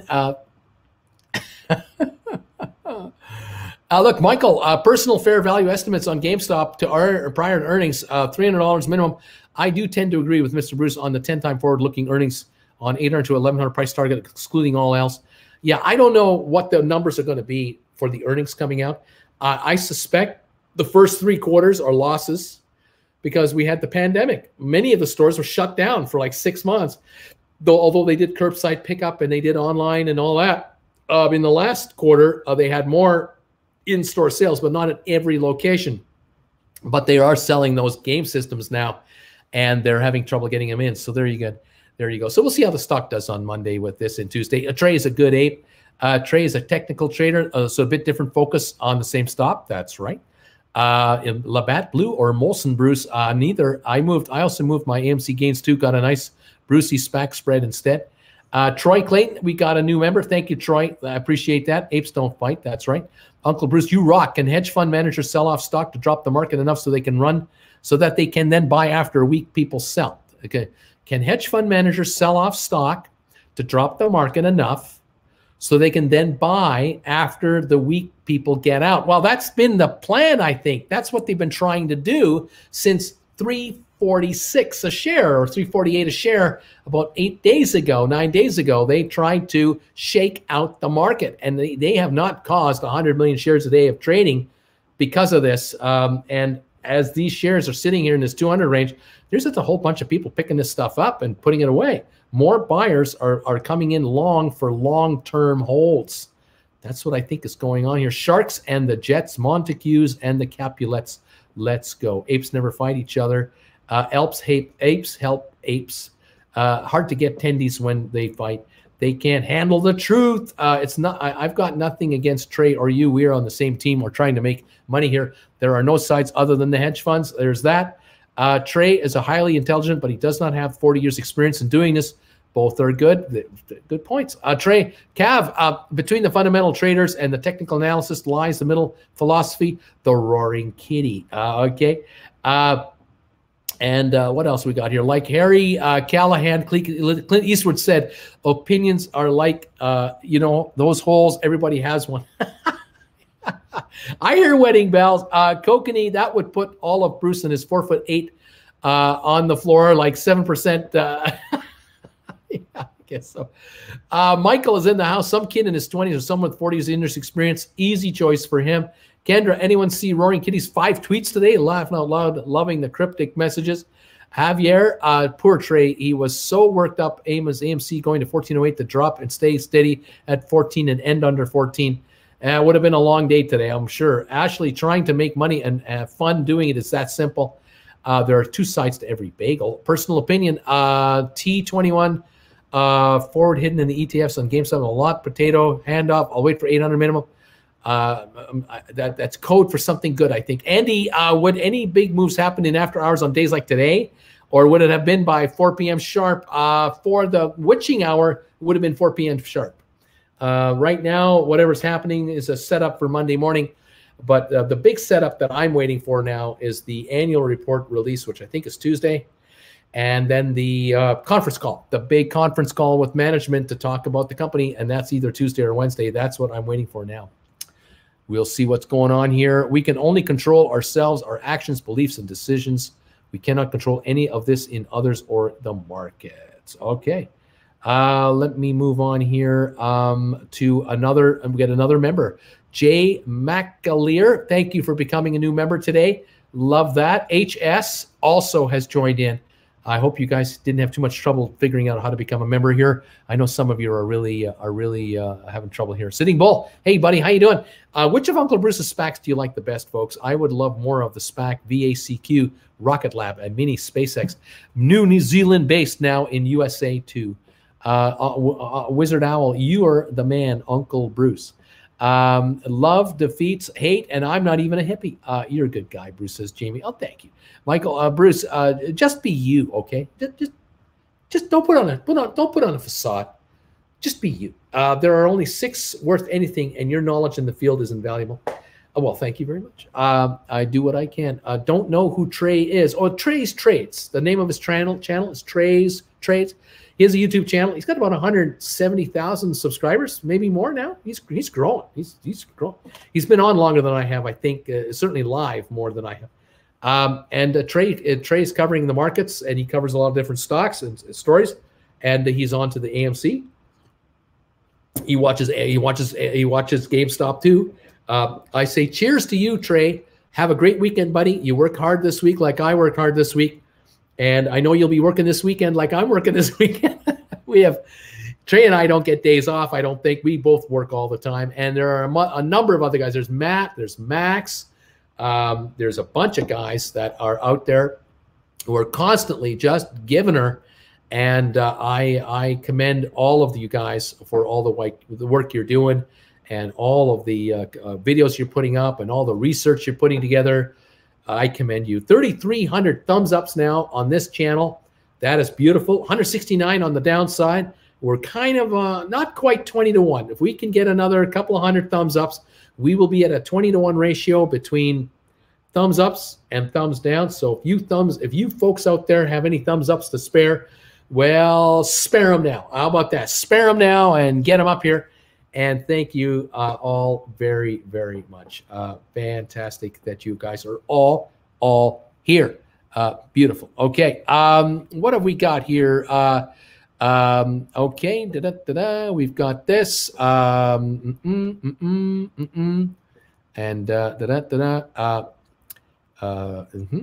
oh, beautiful. Oh, beautiful. It looks like Redbubble has been able to shut down all of the impersonators of Stock Markets with Bruce with regards to the offering of these items. This is really great. This is fast, and that's pretty impressive. But it wouldn't take them long to figure it out, because they would look at our channel and they'd go, well, these guys have been offering this now for several weeks. Those guys just showed up the last couple of days. I mean, hello. And isn't this Bagels with Bruce to do with this guy right here, where they're not me? They don't have a YouTube channel like that. So I guess what information was provided by Jen to Redbubble convinced Redbubble we are eliminating those listings. We're eliminating those items from those shops. I'm just so grateful, Redbubble, for taking care of us. I appreciate it. And I just hope we don't get hit anymore. But, you know, what can I say?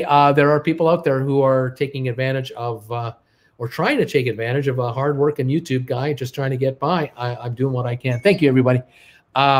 Anyway, there you go. There you go. I appreciate the fact that he could have walked away a millionaire and left everyone, but he's still with us on this. He's a good guy. That's a good guy. Right on. Just to remember, hang in there, apes. It's the weekend. We got an exciting week ahead of us. Get plenty of rest. Eat well. Enjoy life. We're into the last 10 minutes of this show right now. Thank you, all of you, for being here all this week. I like the Bruce and I like the stock. Hate is a hot stone you grab with intent at throwing at someone else. Well said, Uncle Bruce. Bruce, can we talk about how important it is to also be into some ETFs for long diversification? Yes, ETFs can be a way to diversify, and I have recommended one so far, which is the SMH is a symbol, and you can check that one out at your leisure. Trey's a cool guy, and I watch him from time to time. Also, says Sitting Bull. Corey Payne says, I watch Andrew for information updates, Trey for analysis, and Bruce for fundamentals, but I watch Brucey live because he is comforting. And we all bring our unique style to YouTube, right? We just do. We're not the same. We're all different. And the viewers that I attract are different than the viewers others will attract. And that's the best part about YouTube out there, guys. You're able to shop around for the channel that you like the most. You like the second most, the third most. You got variety. You got, you know, all kinds of topics to go after. What a great source of entertainment. And those of you who have found this guy to be comforting or enjoyable or what have you, I'm grateful for it, because I can tell you there are relatives of mine who just don't get it. They're going, what? They watch you? What do they say about you? You know who they don't they know who you really are? I mean, I've known you for years, man. I'm related to you, and I know you. What are you talking about?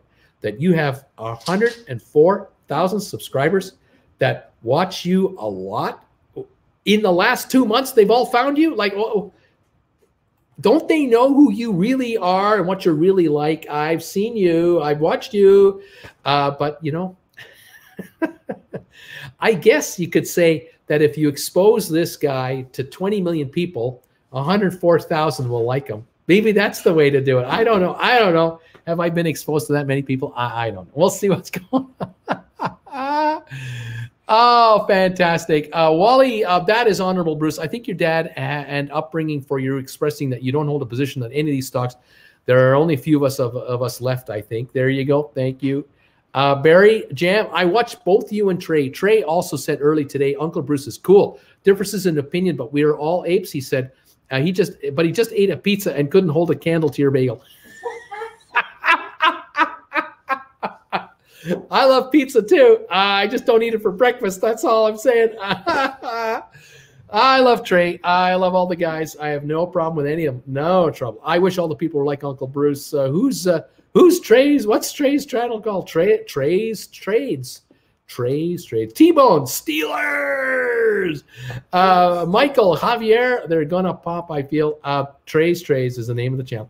Cav, Wizard Owl, then you wish everyone was Canadian. Wally, my son was born in Pittsburgh. Go Packers. Uh-oh. My friend was at that game, oddly enough. The Chargers game, interesting. Julie, I got into GameStop by following you, Bruce. Right on, Julie Doll. Where did my T go? T-Bone is wondering, where did my T go? Troy, Bruce, why would there be so many shares sold after market? Why so many? What do we got right now? 302,000 volume right now. Example, Tel had 49 million on the day and 28 aftermarket. I know it's highly shorted. You know, Troy, I can't answer specifics like that. I don't know. Yeah, it's hard to say. Jay McClure, you are the GOAT, Uncle Bruce. I know what that means. That means the goriest of all time. No, the greatest of all time. That's what they say. I'm humbled by that. Diamond-handed, Ape-Tard, Corey Payne, Andrew Good too. I like both. All the drama is silly. Trading is trading, all different types and opinions. It's all good. People need opinions so they can make up their own minds. Kendra C, thanks, says Cav. Wizard Owl, Cav, they are they really this nice? Michael, 2 tickets to Pittsburgh. You know the rest, baby. Who is it? Your SMH will work hand in hand with BLOK over the next few years. These 2 ETFs are super safe, long plays because of the direction we're going into blockchain. Interesting. Kendra saying good vibes. Sitting Bull, Trey knows how to analyze the stock trading action and the charts and the patterns, etc. And you can learn how to understand such things from him. Trey recommends learning from a guy named Rainer Teal. Matthew Pearson has become a member, the latest member to join this channel. Welcome, Matthew, to the club. Glad you are here. I'm from Philadelphia, so I was surrounded by hateful people most of my life. What do gorillas have that no other animal has? Question. Go Chargers from Matthew, 619 for life, baby. Cav, a Wizard Owl. I've only been twice. The stereotypes downplayed their kindness. I wasn't in a massive city, but everyone knew I was from the U.S., and they still treated me like family. Unreal time. Invisibles, baby gorillas. That's what they have. They have baby gorillas. That's what no one else has. There you go. We got Chargers. Playoff games are a hell of a fun. They're hell of a fun crowds. They sure are. Primanti Brothers. Primanti Brothers is where you get that famous sandwich in Pittsburgh. Is that the? Is it the pepper? No, what's it? The not pepperoni. It's some shaped deli meat. Yeah. Coleslaw and the French fries. Yeah, pastrami. I think it's pastrami and French fries with gravy on top of that. Is that right? Or cheese and coleslaw. I mean, it's just an everything on top of everything. And then you need like a big bib to handle it all. I mean, it's wild. It's just Pittsburgh famous, man. Yeah, Primanti Brothers. Primanti Brothers, right on. Okay, there we go. Buy and sell host says Geno's. Primanti Brothers. This is obviously from a few minutes ago. I'm so behind on my comments. 16 minutes back I am. Jose, I personally hold both. Would hate to see either company go out of business. Would like to see my son go to the movies and buy his own console when he's older. Frank S. is saying, Eagles. I want to give Bruce's Bagel a shout out, but I don't have $25. Paul Pena. Sitting Bull. Why do folks holding options have to report on Thursday which options they exercise when the options expire tomorrow? Some people say to me, Mr. T or Mr. Sitting Bull, they say to me, no, you can do it until Friday. It depends on the brokerage house. So I think it's a broker by broker thing. And so you got to know your broker to figure out. BWUSAF, a soft French bread, meat of your choice with vinegar, coleslaw, tomatoes, and fries all smashed together. That's the sandwich at the Well done. Oh, yeah, we say well done fries here. Absolutely. We like them crispy. You and Jen love going to the sports bar. What about transforming GameStop stores into GameStop bars? How about that? Make them all Pittsburgh Steelers centers? I don't know. Entirely possible DFV is playing us and is bought and paid for. You think, Mike? I don't know about that. Ryan, Uncle Brucey, what is Jen's favorite place to travel to? Or is she simply happy to be by your side? Ha, the Ryan Army. Jennifer is a rock star getting a T-shirt today. Jennifer... well, you know, we kind of, wherever we go, we go. I mean, she loved Rum Point in the Cayman Islands. She loves going to Rum Point in the Cayman Islands. She loved Berlin. She likes very nice Berlin. She says, yeah, we enjoyed that very much. I liked going to Washington. Of all the Smithsonian. She loved going to Washington to the Smithsonian museums. She liked that a lot. I like England because of all the ships. The UK, England, all the ships we saw. She loved that a lot. Wants to go back for more.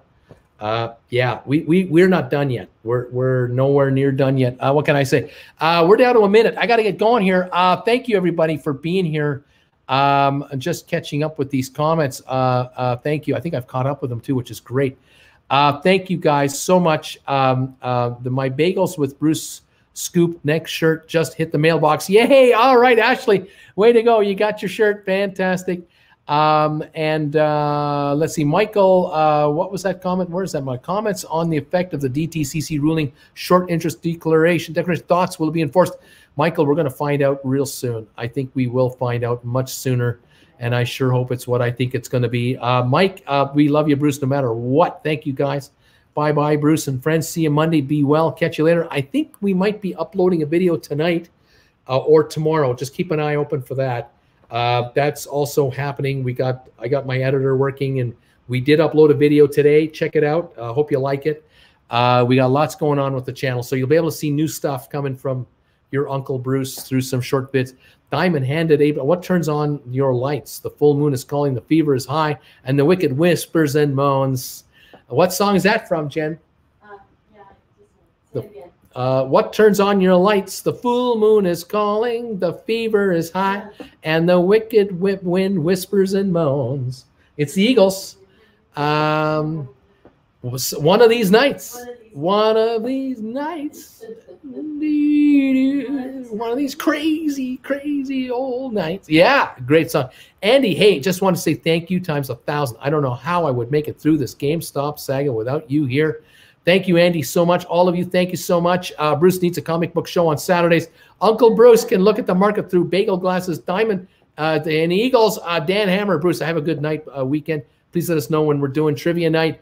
Dennis Bridget became a YouTube member. Thanks, Dennis, for joining us. If you become a sponsor member of Traveling with Bruce, you can join me for trivia tonight at 7 o'clock Eastern time with the gang over there. We always have a good time Friday nights. I know some of you have already joined that club, which just blows me. You're members of both channels. So you guys are incredible. But yeah, TWB tonight, 7 o'clock Eastern, trivia with the sponsor members of Traveling with Bruce. Come on over, say hi, and play some trivia. No cheating. No, you can't Google them. No cheating. No cheating. All right. There were 1 million plus share purchases on both GameStop and AMC in the after hours. Do you think those are friendly long bulls or short bears loading up for attacks next week? I do not know. I'm not sure if that's that much really traded or not.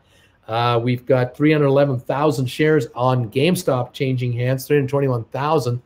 AMC, I'm showing, well, yeah, 7.2 million. So, I mean, GameStop traded a lot on the aftermarket, but it's 1363. It's under pressure tonight, and I'm not sure what's going on there. Maybe that's still someone getting out. Anyway, I don't know. Thank you, guys. Bruce, don't worry. Brian will be off his pills this weekend. Okay, have a great weekend. Go Cowboys. Love the Spax video. Victrola and 2 albums, one for Eagles. We'll listen tonight. Good night, sir. Good night, Mrs. Jen. Karaoke with Bruce. Karaoke with Bruce. I call Metallica. Say your prayers, little one. Don't forget my son, to include everyone. Buy and hold. We're getting to know each other in chat before our world travels together. There you have it. Okay, guys, I'm gone. This is it. The 2-hour limit is over. Thank you. Have a great weekend, and keep an eye on this channel for updates, and join us at the other channel if you can for trivia tonight at 7 o'clock. Okay, guys? Thank you. Take care, and bye for now.